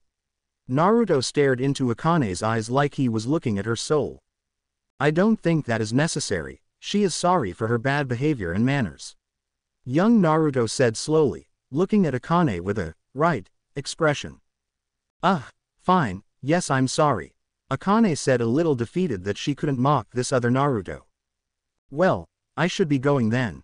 Naruto said, getting up and walking to the door. Once at the door he pulled it open and took a step before pausing halfway in and out the door before saying, oh, and I'll see you outside. Naruto said before walking out and closing the door. Akane, thinking she could catch him trying to focus to get out of the mindscape, went and opened the door only to see him gone like he was never there. To begin with, guess he has experience with mindscapes. Akane said out loud before looking over to her Naruto and asking, Why did you turn down the deal, Kit? It sounded really good for us. I know, but I didn't trust him fully, and sure, life might suck right now, but I'm sure it will get better in the future. Young Naruto said before standing up and saying, guess I should get out of here. With that said, he slowly started fading out of the mindscape. I hope you're right, Kit. Akane thought to herself about Naruto's life getting better. Scene change. Back to Hokage Monument. As young Naruto opened his eyes, he saw the other Naruto looking out over the village before he turned around and walked over to him. Well, is this goodbye? Young Naruto asked. For now, yes, but I can always return. Naruto said to the younger Naruto. Well, how are you going to leave? How are you getting back to your world? Young Naruto asked. The older Naruto tensed for a brief moment at the mention of his world before saying, I am not going back to my world. As for how I'm going to leave yours, the older Naruto said while looking to his left and having a portal appear there. At this, the younger Naruto was shocked. He didn't see the taller of the two do any hand signs or call out a jutsu, and a portal appeared. Wow, that's so cool. What jutsu is it? I didn't see you do any hand signs or anything. The younger Naruto said, acting like a child and not his normal calm and collected self. Maybe I'll tell you some other time, Naruto said while walking over to the portal. When he was about to walk through, he turned around and said, if you ever get to the point you want to take me up on my offer, you can just think or whisper to me. I will always be watching and listening out for you when you need me. He then turned around and walked through the portal, leaving an almost speechless Naruto behind. Whoa, was all he said in his days before he came back to his senses and went back to his day. Scene change. Naruto was currently floating in space above the world he was just on, thinking of what to do next while looking at the world's natural beauty. I could go and check up on the other gods. But that might be boring. I could also go to another world for a short bit, then go check on them. Yeah, that's what I'll do, was Naruto's thought process before he opened up another portal to leave to the next universe in hopes for something entertaining. Scene change. Naruto had just come out of his portal and into an alleyway in Konoha. He walked out and could see the streets bustling with activity. People were walking around shopping. Some were pushing carts of goods they were going to sell. People were in their food stands and shops trying to attract customers. Some families were walking the streets. Everyone had smiles on their faces. It was a beautiful day with a clear blue sky and not a cloud in sight. Some would say it was the perfect day. As Naruto started walking the streets, he was getting some people's attention. How could he not when he stood at least a foot over anyone else on the street? He had some people look at him with curiosity, some with a bit of caution, but some of the women that saw Naruto got a little blush on their cheeks from seeing him. It disgusted him. The fact these same people could turn into the worst monsters you have ever seen and lash out at a child. Unless this is one of the good worlds, Naruto thought to himself, then this will be really boring. Naruto decided to pick up a newspaper and smiled when he saw the date at the top. He then extended his senses until they were the size of the village so he could find this world's Naruto. He was looking for either a person with a blue chakra signature and a secondary red one, or someone with two souls, their own and their forced prisoner. In most cases, it was a world's Naruto that had the two chakra signatures, but in the cases where a world's Naruto had siblings, he always got the soul. When Naruto found who he was looking for, he wasn't happy. This world's Naruto was currently located at the T&I building, but the signatures were weak, meaning he and or she was underground, probably in a hidden level of the building. Naruto quickly made his way to the building of the T&I department. On the outside it looked like any normal building, but inside it housed Konoha's feared torture and information department. Naruto was standing across the street from the building watching the heavy shinobi traffic in the area and from people coming in and out of the building. Naruto, not sensing any Anbu or other ninja watching him, backed his way into an alleyway. Naruto reached the back of the alley and was hidden from sight. He first made himself invisible to anything less powerful than himself, everything. He also made himself intangible from the world so everything would pass through him, whether it be a person or any weapon or jutsu, like Obito, but also invisible, though if anything did hit him it would still do no damage to him. Walking out of the alleyway and into the middle of the street to see if anyone could see him. Much to Naruto's pleasure, it appeared no one could. He then saw a shinobi walking in his direction, not paying him any mind and seeming to look right through him. Naruto watched as the man walked through him and kept on going about his day like nothing happened. Naruto then walked up to the front door for the T&I department before he just walked through it. Walking through it he came to what looks like a normal waiting room you would see when visiting the doctor or a police station. Looking to his left he could see what looked like a receptionist. On his right was the waiting room with a couple of doors around the room. He walked over to the receptionist and went through the wall, and stood over her shoulder to see what she was looking at. It was just a waiting sheet list and a sign-up sheet. There were no names Naruto recognized, so he stepped out the wall and went down the hall parallel to the receptionist. As Naruto was walking down the hall he peeked his head in dome doors to see them empty or look like a janitor's closet. When he came to the end of the hall he opened the door into a staircase that led to lower levels. The next couple of floors were just like the first seemingly empty room or a janitor closet. Once Naruto came to the 10th floor he only saw 4 doors this time. Peeking his head into the first door on his left he saw an interrogation room with a mirror on one side. Going to the room across the hall he saw the same thing. Walking through the mirror, he was in the second door on the right. He then left the interrogation floor. The next 3 floors were like the 10th, with the 14th floor being a holding cell floor, with criminals in hold waiting to be interrogated or brought to lower levels to be tortured. The 14th through the 19th floor was holding cells, with the 20th being a torture floor. Naruto also noticed it seemed to be in use. He then kept going down, with the next floors being torture floors, some in use and some not. When Naruto reached the 25th floor he saw a lounge with some people in it. He assumed they were torturers or investigators. He saw a tall man dressed in a black cloak with a black bandana on his head with 2 scars on his face, one from the left of his left eye to the right side of his lips, and one on his right cheek going the right side of his neck. The man was talking to a blonde man about a current investigation, and Naruto could care less, so he moved on to the next couple of floors. The next floors were criminals either being held till their execution or them being more dangerous. At the 31st floor Naruto saw more cells, but these ones were guarded by 2 Anbu per cell. When Naruto reached the 36th floor he saw an Anbu lounge area much like the one before. He then moved on to the next 3 floors were again prisoner cells, but a team of Anbu at each end of the hallways. Naruto had now reached the 40th floor, and at first, he thought it was nothing but soon realized it was heavily guarded by Anbu, some hidden in the walls and ceiling, others posted at the end of the hall by the one door. Naruto knew he was finally reaching the area where this world's Naruto was being held.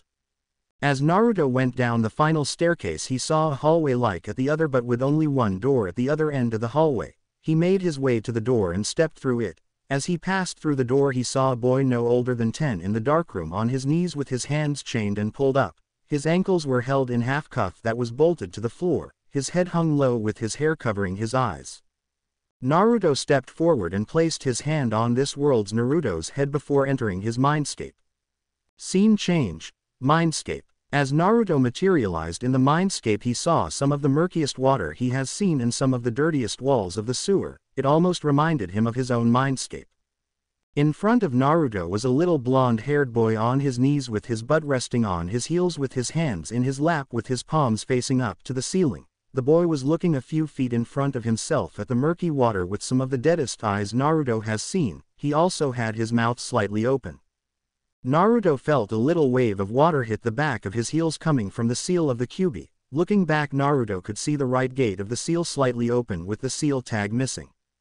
The massive gates suddenly flew open and Naruto saw the massive reddish-orange Kyuubi burst out with a roar at Naruto. The fox leapt at Naruto in an attempt to kill him but soon stopped in its tracks at the boy on the floor without lifting his head, put up his left hand to stop the Kyuubi.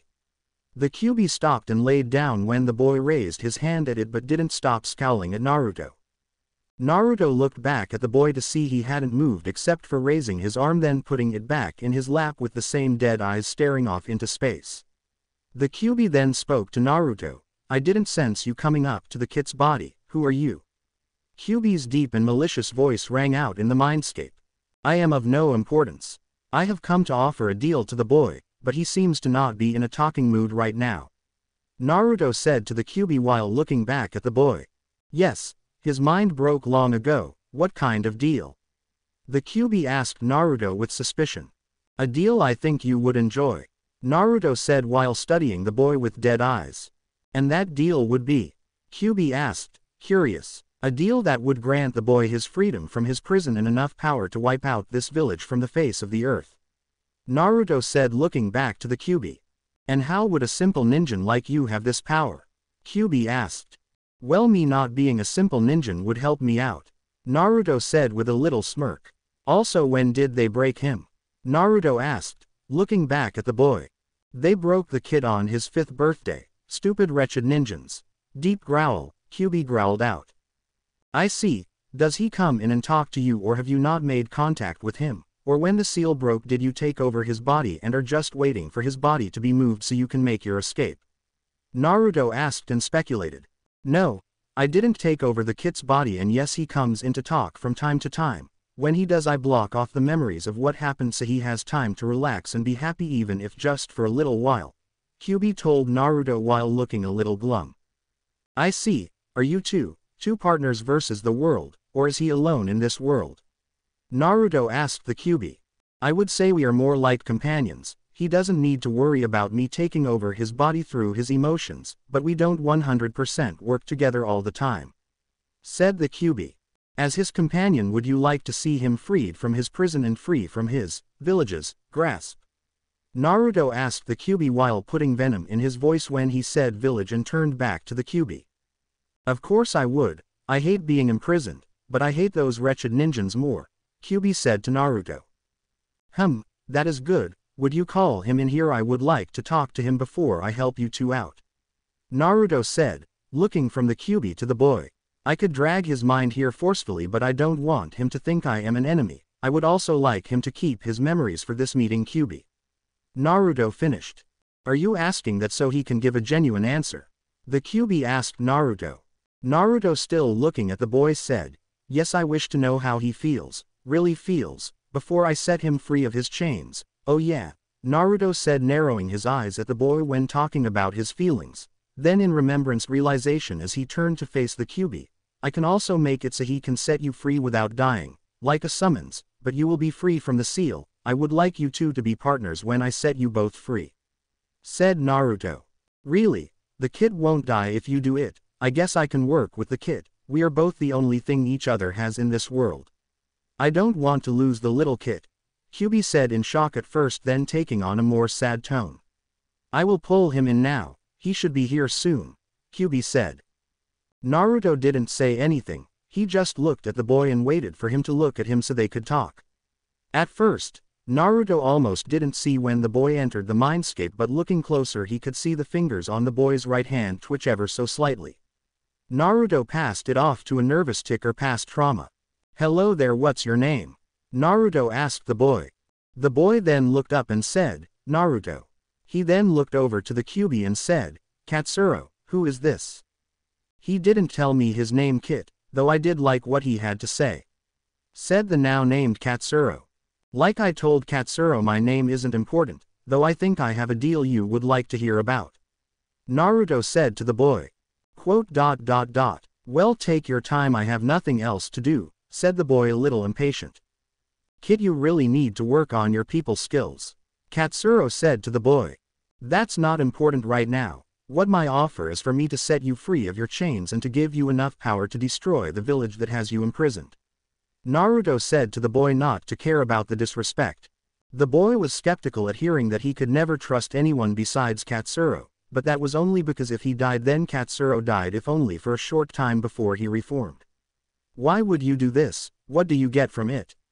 The boy asked. Well, I gain nothing other than the pleasure of seeing this village destroyed by you two, Naruto said, motioning between the boy and the Kyuubi. So you just want to let me loose and use me as a weapon like they plan to do? The boy said to Naruto while narrowing his eyes. In a sense yes, but also no. I want you to get your revenge on this village for all your mistreatment. I hate when people are falsely imprisoned. I also despise people who betray others' trust, Naruto said, explaining to the boy. So you just want me to try and destroy the village? I think your plan and offer have one miscalculation. I can't take down a whole shinobi village by myself. I don't have any shinobi training or know any jutsu at all. I can't even fight a genin, let alone Anbu and the Hokage, said the boy. I never thought about that. How do you plan to make the kid able to fight a cage? Sure, you can give him power, but he needs to learn to use his newfound power, said Katsuro to Naruto. I have that covered. I will transfer how to use his new amount of chakra. I will also give him just a few jutsu, Naruto said with two flicks of his right hand in a dismissive gesture.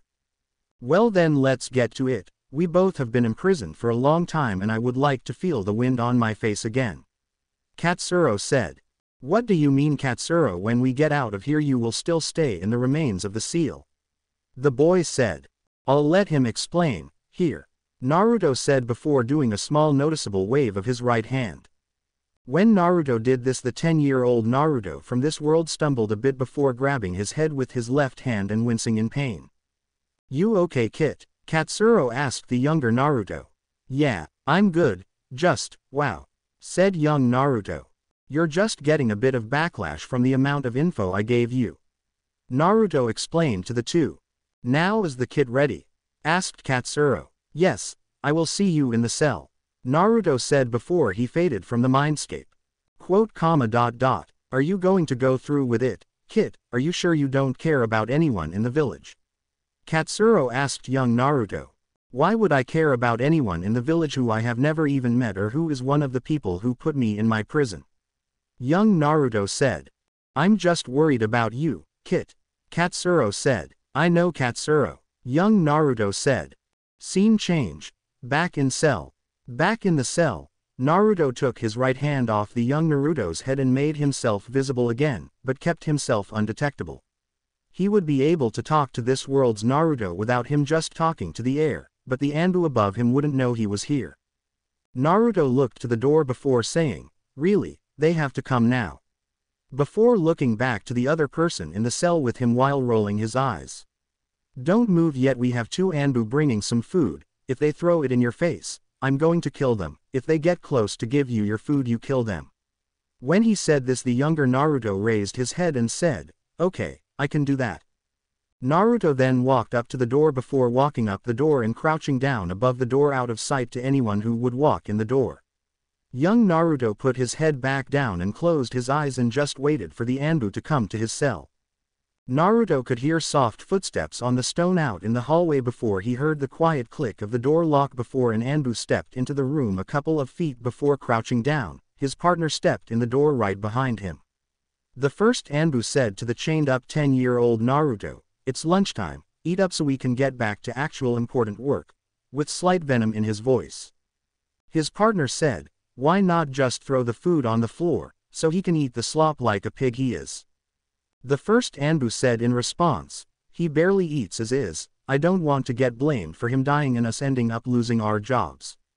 His partner said in response, I guess you're right, just put his bowl of slop in front of him. The first Anbu leaned forward before putting the bowl on the floor and standing up and taking a step back. Young Naruto didn't lean down and start eating like they thought he would. Well, eat up your slop like the pig you are. The Anbu closest to the door said to young Naruto. Young Naruto just looked up and opened his eyes and just stared at them with no emotion in his eyes. He then said, you or me? At this, the Anbu were a bit confused and angry that he was disrespectful to them. They then heard a deep voice say, I think a mix of both. The Anbu turned around and saw no one in the cell with them, but they saw a slight light shift above the door and looked up to see someone sticking to the wall in a crouched position. Who the hell are you? Asked the Anbu by the door. We have an intruder, said the Anbu by the chained-up Naruto. The young Naruto then grabbed the chains going to his wrist and yanked them out of the wall. He then threw them forward and wrapped them around the Anbu in front of him. Young Naruto yanked the Anbu to himself before putting him in a headlock. The second Anbu turned around to see his partner in the grasp of their prisoner before he said, hey, we have an intruder. Naruto then dropped down from above the door and said, they can't hear you, I wouldn't be so foolish as to let you alert all of the others above us. The Anbu then took a defensive taijutsu stance and said, guess I'll have to take you both out then put this demon back in his shackles.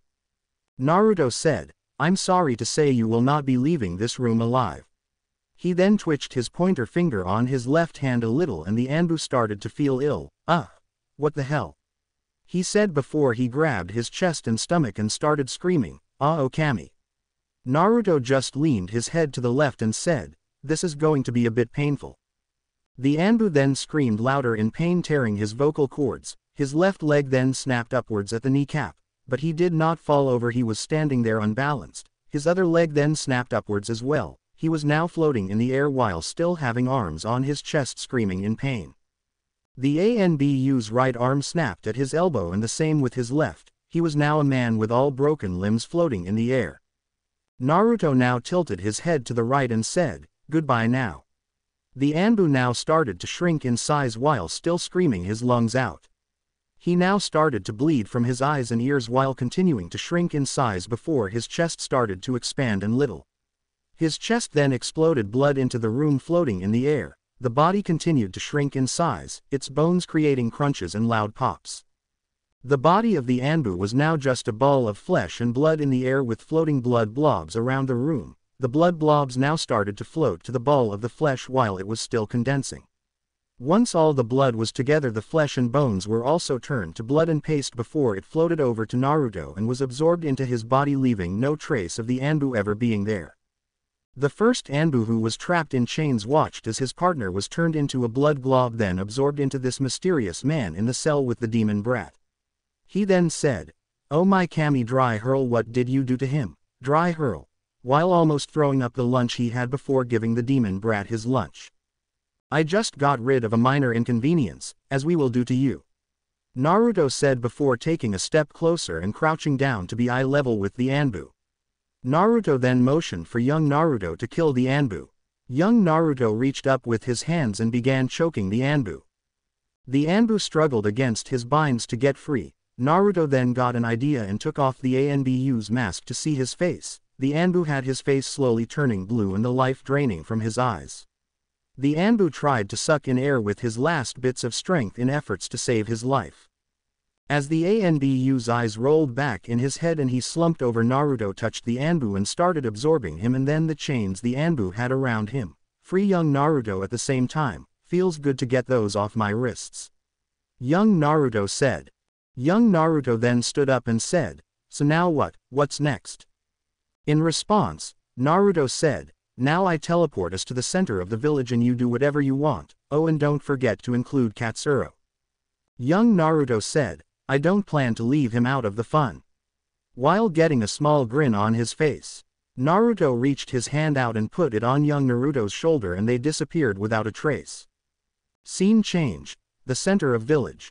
Naruto, looking around, saw a lot of people and families going about their day in the village square.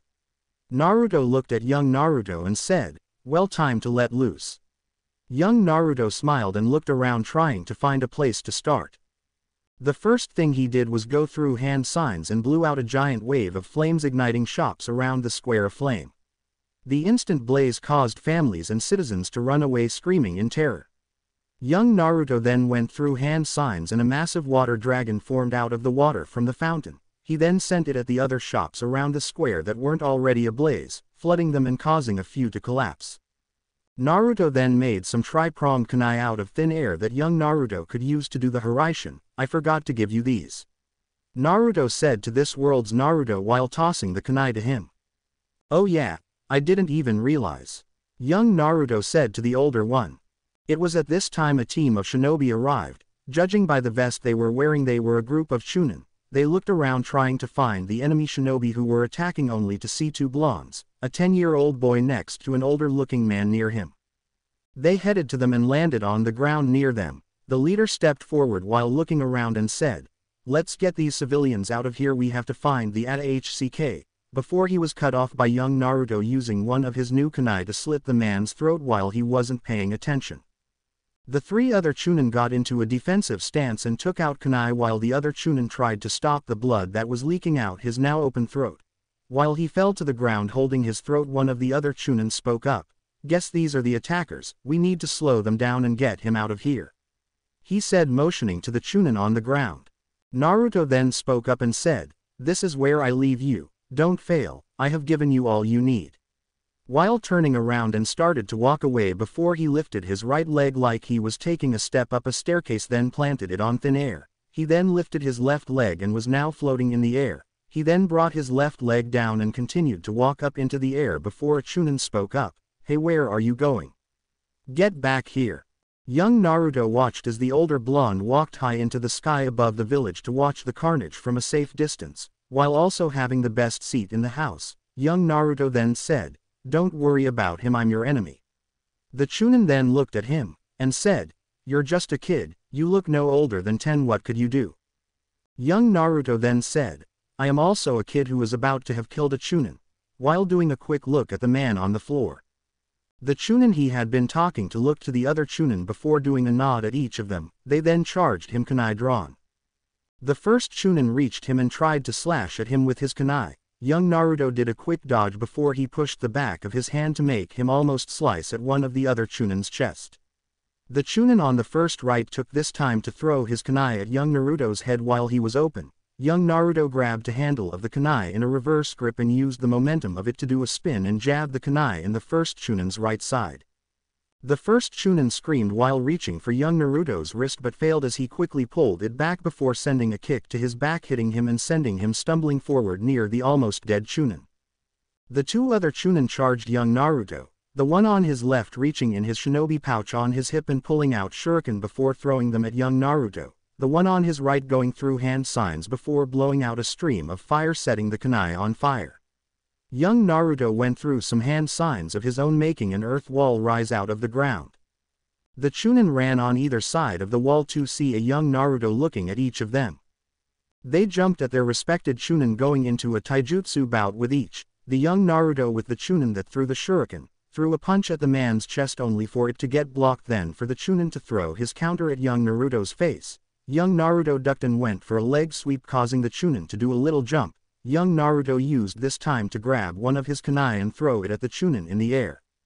The Chunin used a kawarimi with a piece of rubble nearby to dodge the kunai. The kunai bounced of the piece of rubble. Young Naruto jumped in the air and sent a kick at the deflected kunai and sent it at the Chunin on the ground. The Chunin tried to dodge the kunai but ended up getting a graze on his left side. The young Naruto then disappeared, revealing him to be the clone, but not before seeing the Chunin pull out a scroll and have a puff of smoke appear, revealing a giant shuriken. The other young Naruto was in a taijutsu bout like the shadow clone was. He sent a kick at the Chunin's chest only for him to block it by crossing his arms over his chest. The Chunin grabbed a kunai, doing a couple of quick swipes at young Naruto. Young Naruto then grabbed the man's wrist and bent his arm, sending the kunai to the man's chest. The Chunin was able to guide the kunai to miss his heart only for it to hit his stomach. He then jumped back to regroup with the Chunins. The Chunin with the large shuriken threw it at young Naruto with a shout of, I'm ending this here. As it was about to hit him, young Naruto leaned back and to his left and dodged the massive shuriken. The Chunin was hoping for this, and as young Naruto stood back up to full height, he said, Is that all you have to offer? You're like Genin. Then with a pull of invisible ninja wire that was on the shuriken, it changed course and headed for young Naruto's back. At first it looked like it was going to make contact, but at the last second young Naruto ducked to a crouching position. He then reached up with his right hand and grabbed the center of the massive shuriken. He then spun around while grabbing the ninja wire attached to the Chunin's wrist and stood while yanking at the wire, causing the Chunin to fly forward towards young Naruto. Young Naruto then did another spin and drove one of the sides of the shuriken into the Chunin chest. He then dropped the body of the Chunin on the floor. Young Naruto looked over to the other Chunin and saw that behind him the other two Chunin were gone, which meant they went to get healed up and help would arrive soon. The last Chunin was looking at young Naruto like he was familiar, but he couldn't place it. Young Naruto took one of his new kunai out and threw it right next to the Chunin's head. The Chunin was about to speak up with a taunt saying he missed, only for young Naruto to disappear in an orange blur and appear behind the Chunin in the air. Grabbing his kunai in his left hand and having a Rasengan in his right hand, he then slammed it down into the Chunin's back, making him fall to the ground yelling in pain. Once the Rasengan was expelled, young Naruto took his kunai and plunged it into the back of the head of the Chunin, killing him. Looking around at the destroyed square, young Naruto could see other shinobi arriving and staying at the edge of the square on the rooftops. Young Naruto then saw the aged Hokage arrive with an escort of Anbu behind him. Young Naruto started walking towards the Hokage. He caught the Hokage's eyes and the Hokage yelled, "It's the Kyuubi." He somehow escaped his prison. All the Anbu, Chunin, and Jonin got into a taijutsu stance ready to attack. They stopped when young Naruto got a little closer and spoke up saying, "Hello there Hokage Tem, I see you brought some friends." One Chunin yelled out, "How dare you demon, show respect to Hokage-sama." Young Naruto said, "I won't respect someone who has falsely imprisoned me for something I had no control over. I will also not show any respect for someone who is as barbaric and idiotic as Hokage Tem." This seemed to make the Chunin, and Jonin angrier. Not only had he somehow escaped, he was disrespecting the Hokage right to his face. But they were cut off from shouting for his death by him speaking up. Well, you have your friends, I should be kind and introduce you to my friends. He paused, adding to the tense situation. He then motioned to the sky and said, my first friend is up there. As everyone looked up, they saw another blonde, that looked older than the one in front of them, floating above the village as if he was standing on the air itself. The Hokage looked back at the young Naruto in front of him and asked, is he the one who let you out of your cell? Young Naruto in response said, he is. He also gave me many more things. He gave me 2 new friends, partners, and many skills it would have taken years to perfect. I do not know what you mean, but where is your second friend? Asked the aged Hokage. When the Hokage asked this, young Naruto got a small smile before he said, I'll show you, or should I say I'll bring him out. He then bit his finger and went through hand signs at a fast pace before he slammed his hand on the ground. A giant puff of smoke appeared in the square. Through the wisps of smoke, everyone could see small patches of orange. Out one side of the smoke appeared a giant orange tail. On the other side, another giant orange tail appeared. Near the top of the smoke, a small section got blown outwards, revealing a snout of an animal. There was a sudden gust of wind, blowing all the smoke away to reveal the giant orange-red Kyuubi, who in turn let out a booming roar at the Hokage and shinobi around the area. Everyone froze. They saw the giant Kyuubi in front of them. Atop its head was the 10-year-old who they were talking to before, dressed in his rags he was given as clothes. The Kyuubi was looking around with a massive, toothy grin on his face. The Kyuubi then spoke in his deep, demonic-sounding voice. Hello there, ninjins. Long time no see. Hey, where's that 4th Hokage who beat me last time? Oh, I remember now. He died when he sealed me, ha ha ha. Wonder how you're going to seal me again this time. The Hokage then yelled to his shinobi. Everyone don't sway. We are up against the Kyuubi. We have beaten him once before, we shall again. The shinobi all yelled in affirmation. Young Naruto atop the Kyuubi was a bit amused. It is correct they had won once before, but the one who had beaten the Kyuubi is gone, and the Kyuubi now has a partner he is working with. Young Naruto then yelled out from the top of the Kyuubi, hey Hokage Tem, I wanna show you something.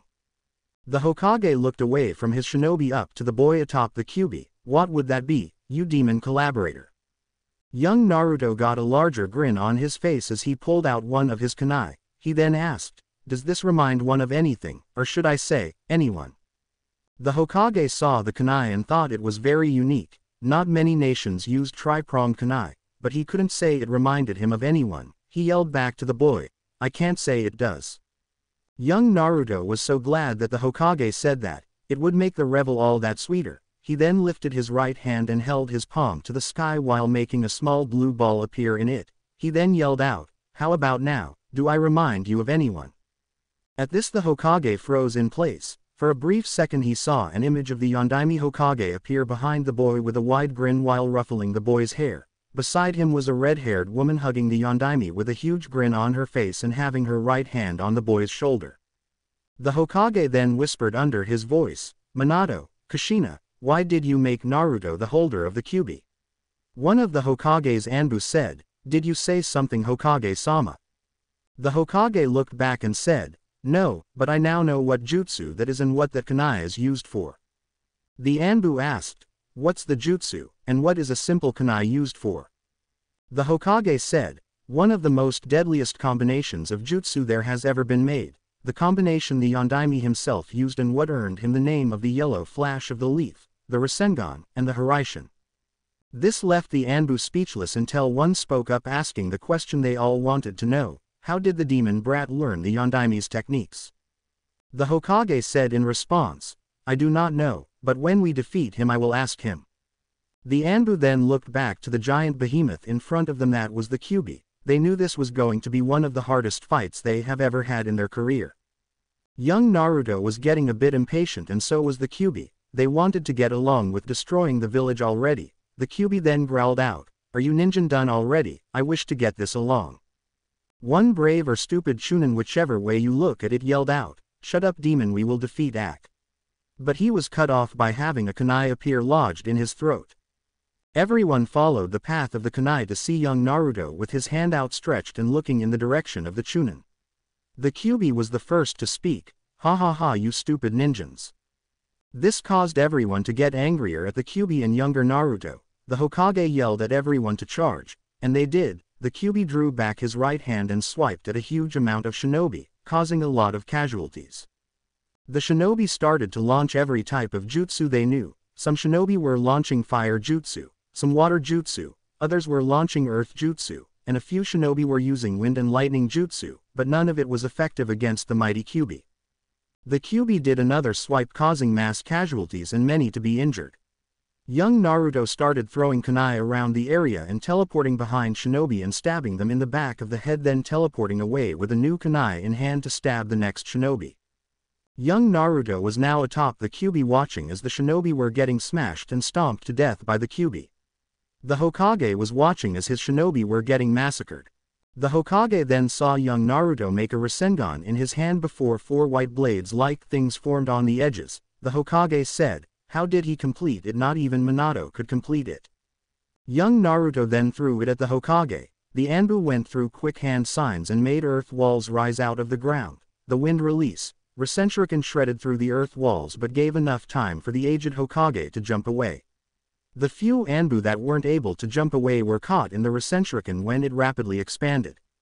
Young Naruto threw his Hiraishin kunai near the Hokage and Anbu to start with his most powerful enemy to make taking out the rest of the village all that much easier.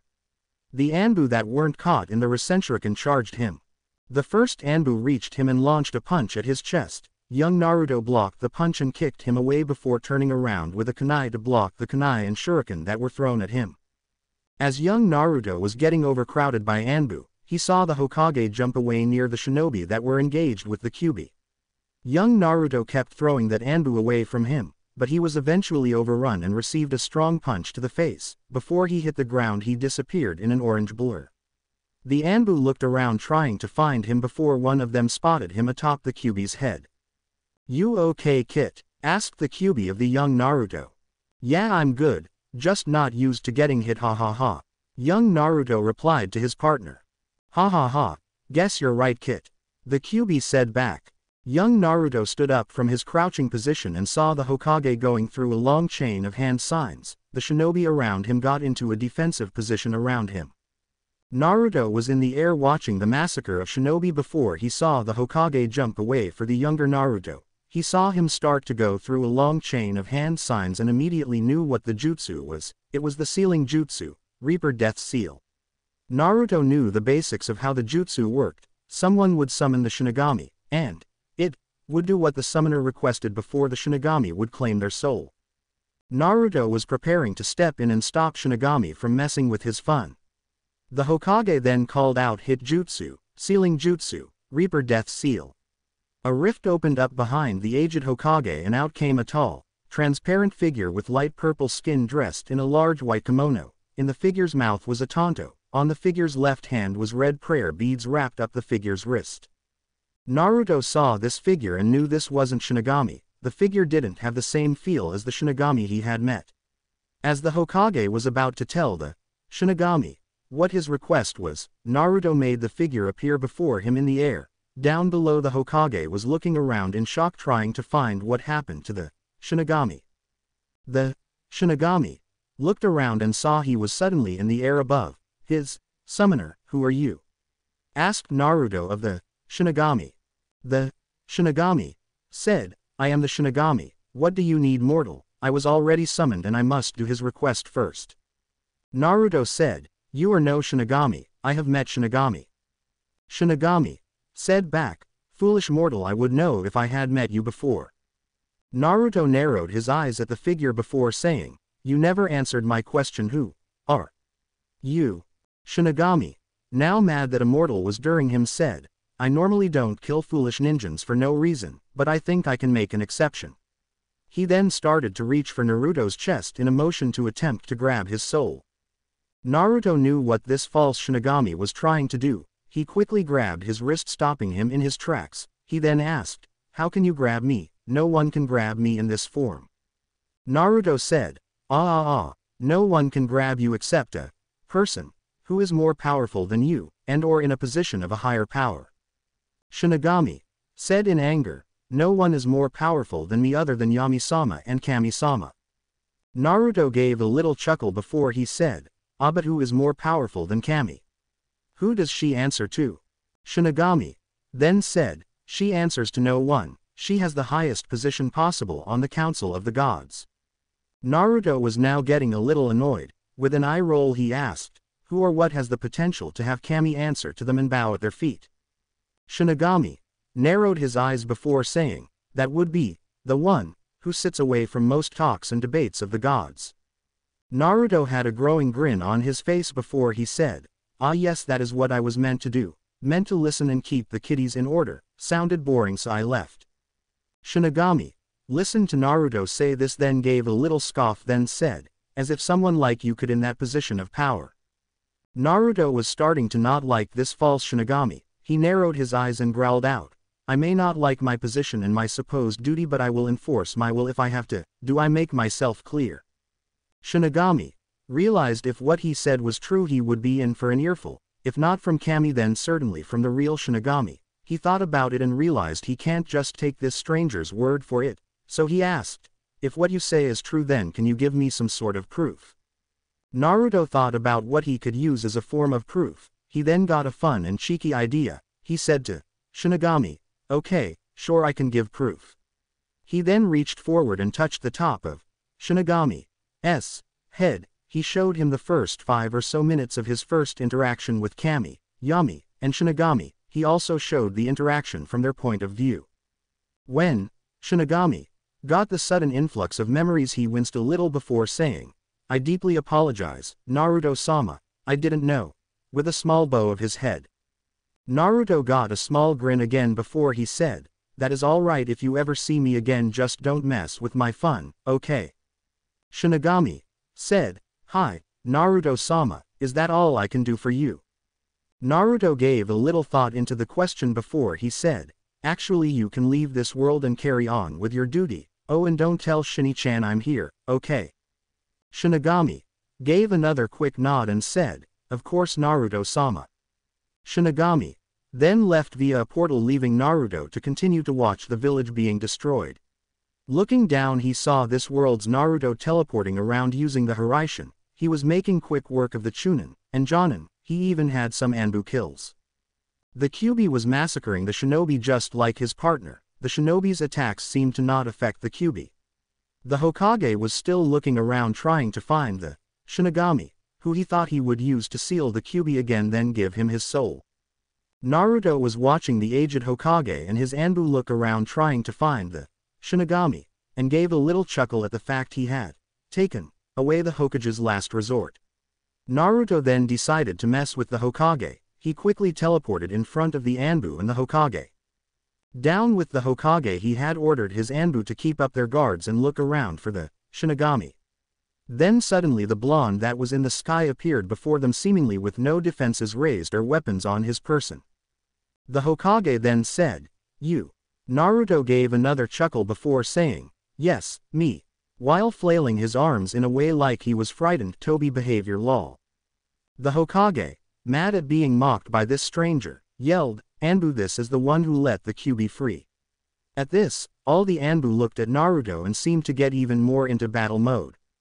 Naruto decided to not fight as he was in no mode right now, so instead, he made all the Anbu unable to move along with the Hokage. When Naruto started walking over to the Anbu and Hokage, they found themselves unable to move. As Naruto kept walking towards them, the Anbu and Hokage struggled to get free from their invisible bindings. Naruto was now in front of the Hokage, who was still struggling and thrashing around in an attempt to get free. Naruto then said, hello there, enjoying seeing your village destroyed. The Hokage said through gritted teeth, when we get free we will defeat you and Naruto, then we will reseal the Kyuubi and pass on our will of fire to the next generation of excellent shinobi of Konoha. Naruto again started to chuckle before he started to stifle his laughs before breaking out laughing in the Hokage's face. Ha ha ha ha ha, oh I'm sorry but, no, you won't be doing any of that. Naruto then motioned to the Anbu and allowed the Hokage to look over his shoulder at them. When he looked over his shoulder he saw his Anbu still struggling before a resoundingly loud crack and a mix of pops echoed around the area and every single Anbu stopped moving. Naruto then let their bodies go and they fell limply to the ground with a thud.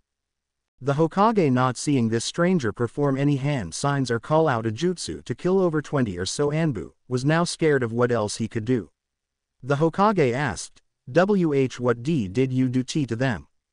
Naruto returned his question with a light chuckle. He then said, oh, just snapped all their necks at once. The Hokage started sweating when he said this, but he steeled his nerves before asking, why are you doing this? Konoha is a village of peace, we have done nothing wrong. When the Hokage said this, Naruto stopped his little chuckles he was doing now and again. Then with no emotion he asked the Hokage, would every resident of Konoha believe and agree with that statement? The Hokage blurted out in his rage, yes. Naruto then asked again, really every resident? When he asked this the Hokage froze. Naruto then motioned over to where the younger Naruto and Kyuubi were fighting the shinobi. He then looked back at the Hokage and said, I think you may have forgotten a resident, but he is one of if not the most important person in this village. The Hokage was now looking down at the ground knowing everything he said was true. The village he claimed to be the most peaceful, had cast aside a child right at birth and abandoned him to the wolves. What Naruto said next shook the aged Hokage to the bone. Don't worry Hiruzen Sarutobi, I will correct your sins. The Hokage started to feel his bones creaking under his skin like they were being twisted and stretched. He then let out a scream of pain as he felt his left arm snap and crack into small pieces of bone. It now was more like a blob of muscle with shards of bone in it instead of bones with muscles on top. The Hokage let out another scream when he felt his right arm shatter as his left arm had. When the Hokage's legs shattered he fell to the floor squirming around in pain. Naruto then reached down and grabbed the Hokage by his neck and brought him eye level with himself. Naruto stared the Hokage in the eyes while he was squirming in pain and said, well, I think that's a start. He then started walking over to the younger Naruto. When he reached the younger Naruto he saw him stab a kunai through one of the last shinobi's head. Once he pulled his kunai free he turned around and saw the older Naruto with the aged Hokage in his grasp by his neck. All the shinobi that were heavily injured but not yet dead watched as the taller blonde tossed the Hokage on the ground, who once again screamed in pain as his broken limbs flopped around. Young Naruto then asked, what are you going to do to him? Naruto said back, not what I'm going to do, what are you going to do? Young Naruto looked from the Hokage to the taller blonde and asked, what do you wish me to do? Naruto then said, well, I recommend taking a kunai and dragging it right along here, he said, running his pointer finger left to right on the Hokage's neck. It will commemorate your victory over this village. You will also be able to get some closure.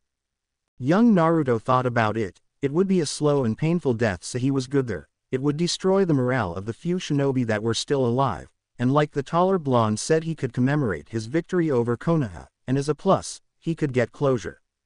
Young Naruto lifted his hand that had the still bloody kunai and brought it near the Hokage's neck. The taller blonde grabbed the hair on the Hokage's head and tilted it back so his neck was more exposed. Younger Naruto brought the kunai so it was now touching the Hokage's neck. The Hokage looked young Naruto in the eyes and tried to speak, but all that came out was some soft grunts of pain. Young Naruto slowly dragged the kunai along the Hokage's neck, looking him in the eyes. As he started to gurgle on his blood, Naruto let go of his hair, letting him fall to the ground while trying to move his shattered arms to stop his throat from bleeding. Naruto looked from the Hokage's dying form to the younger Naruto and said, well, congratulations, you just killed the shinobi no Kami, god of shinobi, and almost completely wiped out Konohagakure no Sato. Young Naruto looked up at him and said, if it weren't for you I would still be stuck in that cell, with my only companion being Katsuro. Naruto said back, I guess that is true, but you did most of the work yourself. I just watched from the sky and took care of a little interference. Naruto then looked around and saw all the bodies of the shinobi scattered around. Saw the destroyed buildings of shops and homes. Looking to his left he saw the Kyuubi stomping a couple more homes and shinobi before walking over to the two Narutos and laying down with his head in his paws with his tail swishing behind him, causing a breeze in the area. Kyuubi then spoke up saying, kid, it seems that was the last of them. Young Naruto then looked around and said, it would seem so. He finished saying that by looking over to the taller blonde and asked, what will you do now? Naruto said to the Kyuubi and young Naruto, "Well, this is where I leave you two to your own devices. You can go and do whatever, I don't care. Go and destroy the other villages or even meet the other Jinchuriki, heck, free the other Biju." Naruto then made a portal appear next to him before he started to walk through it, but before he walked through he turned his head to look at the younger Naruto, then said, "Happy birthday, I hope you like the birthday gift I gave you." Young Naruto was shocked. He hadn't looked at any newspaper or calendar, so he had no idea it was his birthday. He then said, "Thank you, I love it, it's the best gift I have ever gotten." Kyuubi's sweat dropped at this and said, "Kid, this is the only gift you have ever gotten." Young Naruto turned to his right and said, "I know you, furball, I want him to know I like his gift." Kyuubi rolled his eyes and said, "Fine, my bad." Naruto coughed into his hand to get their attention. When they were looking at him he said, "I'm glad you like your gift, I'm sorry but this is where I leave you, goodbye." He then turned back to his portal and walked through it, leaving young Naruto and Kyuubi to themselves. Kyuubi then looked down at his Naruto and said, "Happy birthday, Kit." Young Naruto turned to Kyuubi and said, "Thank you, Katsuro, want to finish off the civilians now?" Kyuubi cracked a wide grin and said, "I would love to." He then started to stand up to his full height after Naruto jumped on his head. They then headed off to a part of the village that was still standing. Scene change. Council of the Gods. The gods were currently in a heavy debate, or more accurately, Zeus was yelling like usual. Their topic of argument, Naruto. They were arguing over what their course of action should be, whether they would hunt him down or let him be. Zeus was in the middle of yelling out his opinion, which was, "Of course we should go after him, he can't just run away and be on his own like that." Zeus finished yelling out. Zeus' brothers were once again by his side listening to his screaming. His brother Hades was leaning far back in his chair looking as if he hadn't slept for millennia. Poseidon was also sitting back in his chair, but unlike his brother, he was sitting straight up and was actually paying attention to his surroundings. Anubis was the closest to the three brothers, but he was one of the gods paying the least attention to what they had to say, or more specifically, what Zeus had to say. Ra was following Anubis led and wasn't paying Zeus any mind. Shinigami was the closest to Zeus of her and her sisters, and she wished for once she had talked Yami into switching seats with her. Kami was trying her best to keep a neutral stand in the discussion, but she was getting so close to standing up and just saying, "Fuck it," and kicking everyone out. Yami was one of the furthest gods away from Zeus, as she was seated almost on the arch of the table. For once she was glad she had this seat. Next to Yami was a woman with long, flowing, and curly white hair with black ends. She also had creamy white skin with a beauty mark under her right eye. She had beautiful blue eyes. She was dressed in a black kaminio with red trimmings, ending above her ankles. This was the goddess Amaterasu. She didn't normally attend meetings, and for once she wished she had skipped out, but Kami had asked everyone to come. Next to Amaterasu was another woman. She had long, smooth black hair tied in a ponytail going to her mid-back, with some hair covering her right eye. She had black eyes with seemingly no pupil. She was dressed in a black kaminio with dark purple trimming. It also had little white dots making it look like the night sky. In her left hand, she had a staff leaning against the desk topped with a crescent moon. This was the goddess Tsukuyomi. Like her sister Amaterasu, she didn't normally attend meetings as she was always busy. Sometimes she would also skip meetings, and now she remembered why. Next to Tsukuyomi was a man a little taller than her. He had black hair with some white hair mixed in going down to his shoulders. He was dressed in a white kaminio with a bit of red on the front and on his hips. On his left hip, he had a sheathed katana. This was the god Susanoo. Like his sisters, Susanoo was always busy and or skipped a meeting to avoid Zeus. He was quite annoyed that he had to hear Zeus yelling. Next to Susanoo was a woman with smooth black hair going down to her mid-back, with beautiful, light blue eyes. She was dressed in a white kaminio with little red linings on the hips and wrists. This is the goddess. She didn't have many godly duties, but she would prefer to do them for the next century than hear this buffoon yelling. Next to her was a man with messy black hair going down to his shoulders. He had dark brown eyes that made it hard to see the pupil. He was dressed in dark brown, black kaminio going down to his waist. On his lower half he was wearing bunched up white harem pants that were tied up at his midcalf. Leaning against the desk in front of him he had a naginata with a bit of red rope around the base where the blade meets wood. This was the god Izanagi, just like the man across from him at the other side of the desk. He could care less about what was being said, though he did try and pay attention to everything Kami was saying in response to Zeus. This was the scene inside of the council room of the gods. Their topic of discussion, was indeed Naruto, and their takes were of course different. Zeus wanted to hunt Naruto down and maybe capture and or kill him. Kami was speaking for herself and her sisters when she told everyone that they should leave Naruto to do his own thing. Amaterasu and her sister Tsukuyomi along with their brother Susanoo just wanted to meet Naruto. They had yet to do so and would prefer to meet him before making a decision on their course of action. Izanami and her ex-husband Izanagi could care less about what Zeus wanted to do. They had been around long enough to know everything always worked out in the end. Of course, if you try to interfere things could always go worse than what you thought was going to happen. That's why they took a more hands-off approach to everything. Zeus of course was trying to get everyone on his side against Naruto so he would have a chance at claiming the head seat at the Council of the Gods. He was also concerned about their other, little, problem. I am sure Naruto-sama is doing just fine on his own. There is no possible threat to him on any world he may visit. Kami said to the still seething Zeus. I do not care if he is in any danger, I am saying he still has his duties he must perform. Zeus yelled out. Kami then narrowed her eyes at Zeus and was about to speak before she was interrupted by Anubis. You should watch your tongue, Zeus, you never know whose ears your words may reach. It was at this time that a portal silently opened up above Naruto's chair. He then quietly came out of the portal and floated down into his seat. No one seemed to have noticed him pop out of nowhere and he was glad. He still wanted to hear what everyone was talking about.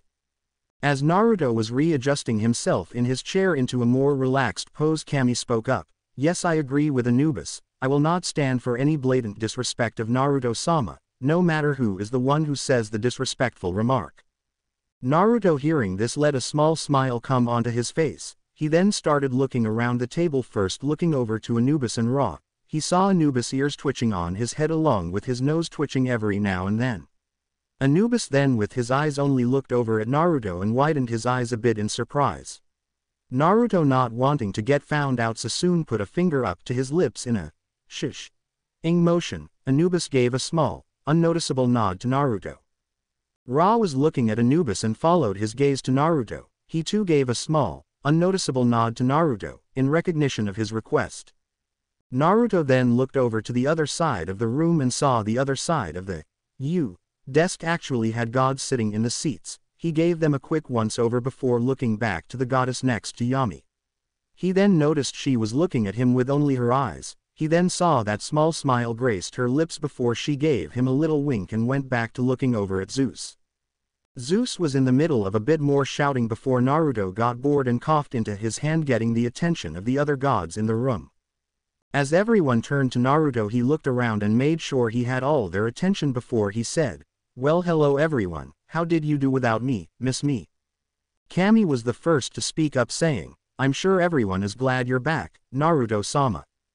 Zeus then spoke up, "Not everyone." Naruto put a mock-hurt expression on and said with fake hurt, "Ah, don't be so mean, Zeus, I just heard you yelling about how you wanted to be back, no need to be all bashful now." This angered Zeus even more. If that was somehow possible, he yelled out, "Listen here, you little piece of shit," before he was cut off by Kami yelling out, "Zeus, you will hold your tongue or I will cut it out of your mouth." Zeus then said to everyone, "Well, now is our chance to get rid of this punk." Naruto looked over everyone that was in the room before looking over to Zeus and giving a little chuckle. "Oh Zeus, you would need a lot more help to take me out." Zeus then stared at Naruto, trying to intimidate him before he said, "You're just some brat who got lucky and ascended to godhood. I bet you're not even that powerful." Naruto said back, "And you got lucky too. Your mother hid you from your hungry father if I remember correctly." "You will not speak of my mother," Zeus yelled out. Naruto then mocked Zeus by saying, "Ooh, think I found a sore spot. Zeus is a mama's boy. Well, I guess you would be with a father who eats his children." Zeus then made a move to stand up while saying, "I said to not talk abo," before he lost his voice, just lost it. He was still in the middle of his yelling but no sound was coming out. Zeus' brothers looked at him concerned as they had never heard silence with Zeus around. Everyone on the right side of the table from where Naruto was let out a soft sigh of relief. Yami then said to Naruto, "Naruto-sama, you're a lifesaver. I think my ears would have started to bleed if he kept on yelling like that." While she looked over her shoulder and around her seat to look at Naruto. Izanagi then let out a chuckle of his own before saying, "Yes, I feel we all would have derived into screaming at each other with no clue what any of us were saying, like a troop of screaming baboons." Kami then groaned and said, "I would hate for us all to turn into Zeus." At this remark Zeus had realized what happened and had stopped his muted screaming. Naruto then looked over at Zeus before he mastinoed over to him. Zeus then tasted out if he could talk by saying, "Oh." He then looked back over to Naruto before yelling out again, "I'm going to kill you." Naruto just rolled his eyes at the way Zeus was acting. He then said, "Zeus, you may think you are an all-powerful being, but you have to accept that there is someone more powerful than you." Zeus wasn't having any of it, so he yelled out, "Yay, right, like some brat who hasn't even been a god for a full year yet can beat me in a full-on battle to the death." Naruto then dropped his smug look, making his face an emotionless mask. Naruto then said to Zeus, "If you wish to fight me, Zeus, I will not stop you. You are welcome to try." Zeus was now internally jumping for joy at the prospect of beating Naruto in front of some of the other gods. He would get to show them that he deserved the head seat, that he deserved to be the one with that much power and authority over the other gods. Zeus then said with confidence oozing out, "I accept your challenge. When I beat a weak brat like you, I will claim that seat which is rightfully mine. I then think I will strip you of your godhood. You don't deserve to have the power you do." He then started to stand up by putting his hands on the table and leaning forward while standing up, but before he could fully stand up he was flung into his chair, knocking it down before he flew into the wall that was behind him. He was currently held against the wall by what felt like an immeasurable force, his feet off the ground, unable to move, pinned to the wall like his arms next to his head. As Zeus looked over at Naruto, he could see the same emotionless mask on his face. As he tried to pry his arms free in hopes of getting a grip onto something to move his body, Zeus said, "What the hell did you do, you stupid piece of," before he was cut off by the invisible force increasing, causing the wall to form spider web-like cracks around Zeus' body. Zeus was then pushed into the wall a bit more, causing more cracks to form, while also putting immense strain on Zeus' body. He could feel his body barely holding up, his bones barely staying intact, barely holding the rest of his body parts in place. Zeus now had his eyes closed and his teeth gritted. He was letting out grunts every so often from the pain of feeling his body being crushed. Zeus then opened his eyes enough to see Naruto standing in front of him with his same emotionless mask. Naruto then said to Zeus, "You know, Zeus, I have put up with you for a long time. I let you open your mouth to speak and all that comes out is complaint, nagging, and insults towards me. I know you don't like me, you don't even know me, but let me tell you something about me. I will not stand for the blatant disrespect from you, am I clear?" Zeus grunted in response before he gathered enough strength to open his lips just enough to spit at Naruto. The spit never reached Naruto as it froze mid-air about a foot in front of his face. The glob of spit was in the air, floating and changing shape like it had not gravity applied to it. The spit that changed directions, landing on Zeus' face. He let out a grunt of disgust before once again opening his eyes to look at Naruto, which he had closed to avoid getting his own spit in his eyes. As Naruto was looking at Zeus like he was nothing more than an ant under a microscope, Zeus was getting an uneasy feeling in his stomach. The kind you get right before something bad happens. The tight sinking feeling in Zeus' lower abdomen was all he could think about, and the blank stare he was getting from Naruto. Naruto then spoke up saying, "Right when I was talking about your disrespectful attitude, you try to spit in my face. I guess I need to show you and the others an example of why to not piss me off, 'cause Zeus, you just pissed me off." Zeus then felt the force that was keeping him pinned to the wall increase. He felt his bones crack under the pressure. He felt his lungs let out all of the air in themselves. He felt the wall he was pinned to about to give way, but it was just barely holding. Zeus was now letting out more and more grunts of pain as the pressure kept increasing more and more. He and everyone else in the room then heard a snap before Zeus let out a scream of pain. Using what little air he had, everyone then heard 205 more snaps and cracks fill their ears. When every bone in Zeus' body was broken, he fell to the floor in a heap and with a grunt. Naruto then turned around and looked at Zeus' brothers and told them, Pick up your sad excuse of a brother and take him to your homeworld. You three are dismissed. Hades then looked over to Poseidon, who gave a small nod before he started to stand. As Poseidon and Hades grabbed Zeus, standing him up on his disfigured legs, they heard Naruto say, "Before you leave, I hope you have got my message that I will not stand for any disrespect from any of you. No go." As he finished saying that, a portal opened up behind them and they stepped through, leaving behind the Council of the Gods. Naruto then turned around and walked back to his seat before he slumped back in his seat, letting out a sigh that on the surface seemed to be from exhaustion. Looking around, Naruto could see all the faces of everyone in the room looking at him, not with disgust or fear, but just looking to see what he would do or say next. They knew Zeus wouldn't die from his injuries, and even if he did, they all wouldn't miss him. Yami then spoke up and said, "Wow, Naruto-sama, I didn't know you knew how to torture someone so well. You inflicted pain on Zeus while also inflicting fear into his heart." Naruto gave a light chuckle before saying, "Why, thank you, Yami. I do hope he and you all have learned a little something today."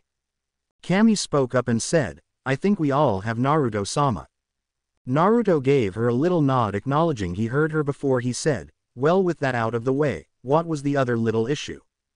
"Well, while you were away, Naruto-sama, an ex-god escaped his eternal prison, bringing along some of his underlings. We suspect he is headed to one of our worlds to collect the Biju till he is powerful enough to challenge us," Shinigami said in her ever-emotionless voice. Kami spoke up next. "His name is Danuja. He was once one of the more powerful of us gods. That was before he got greedy and tried to take up the very seat you sit in now, Naruto-sama." Naruto then said, "I assume you all took care of him and then imprisoned him and his lackeys." "That is correct, Naruto-sama," said Kami in return. "We stripped much of his power away, but he is still very powerful. We ask you, Naruto-sama, to please hunt him down, and if you wish to serve as judge, jury, and executioner when you come across him." Naruto then looked up at the fully marble ceiling. He closed his eyes, taking on a thinking pose. "I don't see anything wrong with that. Do you know which of the many worlds he went to?" Naruto said, looking back to Kami. Kami then said in response, "We aren't entirely sure, Naruto-sama, but we are sure you will be able to find him and stop his plan." Naruto then stared at Kami for a few seconds before saying, "All right, I found him. Wasn't that hard to find?" Kami seemed a little surprised at this before she regained her composure before saying, "When will you leave, Naruto-sama?" Naruto quickly responded by saying, "Why wait? I think I'll leave now." Yami then said in a weaning tone, "But you just got here, Naruto-sama." Kami then said to her sister, "Yami, if Naruto-sama wants to leave right now, he has every right to." Yami said back, "I know, but I just don't want him to." Kami gave a small laugh before saying, "I know, Yami. Naruto-sama, before you go, what did you do while you were away?" Naruto then looked over the three sisters and then also looked to his right to see they too wanted to know. "Well, of course I went hopping from world to world. If the world was inherently evil, or if they were mean or harmful to that world's version of me, whether male or female, I would give that version of me the power to destroy all they hated in the world, and once they were done I would consume the whole universe before making a new one in its place. Or if that world's version of me had died due to the village's mistreatment of them, I would just consume the world outright, making a new one in its place." To say the other gods were shocked would be an understatement. They couldn't believe he did that to whole universes. They just had one question, which Kami asked: "How many universes did you visit?" Naruto gave them all a once-over before saying, "I had visited 153 total universes, 23 of which that version of me had died, 67 of the world a version of me was neglected or disowned from the village, 34 versions of me turned down my offers to get back at the village, 29 of them are still going around destroying their world. Some of the worlds are still reforming, some have just spawned human life, and others are in the time of the Sage of Six Paths." Yami was the first to get out of her shock, saying, "Wow, Naruto-sama, just, wow." Shinigami was next to speak. "You certainly have been busy during the year you have been gone." Naruto then stood up while saying, "Yes, I have. I have learned many things while I was gone. I have thought up many cool tricks I can do with my powers. Sorry to cut the reunion short, but I must be going now." Amaterasu spoke up saying, "Haven't even met and you are already leaving." Naruto then looked over to the other side of the table and said to them, "We can have a proper greeting when I get back. I don't think this will take too long." Naruto then opened up a portal to his left before looking over everyone and saying, "I best be going now." Yami said, "Be safe Naruto-sama." Kami also said, "Yes, please be safe Naruto-sama." Shinigami also said to Naruto, "I am sure you will return uninjured, but be safe Naruto-sama." Naruto once again gave everyone a once-over. He got a small nod from Anubis and Ra. He looked to his right to see Amaterasu with the same small smile she had before. Everyone else gave him a nod, confirming that they heard he is leaving. He then turned to the portal and stepped through while saying, "Here I come Danuja, you better be ready." He then disappeared to an unknown world. The end. Remember to subscribe and like this video. See you in the next video.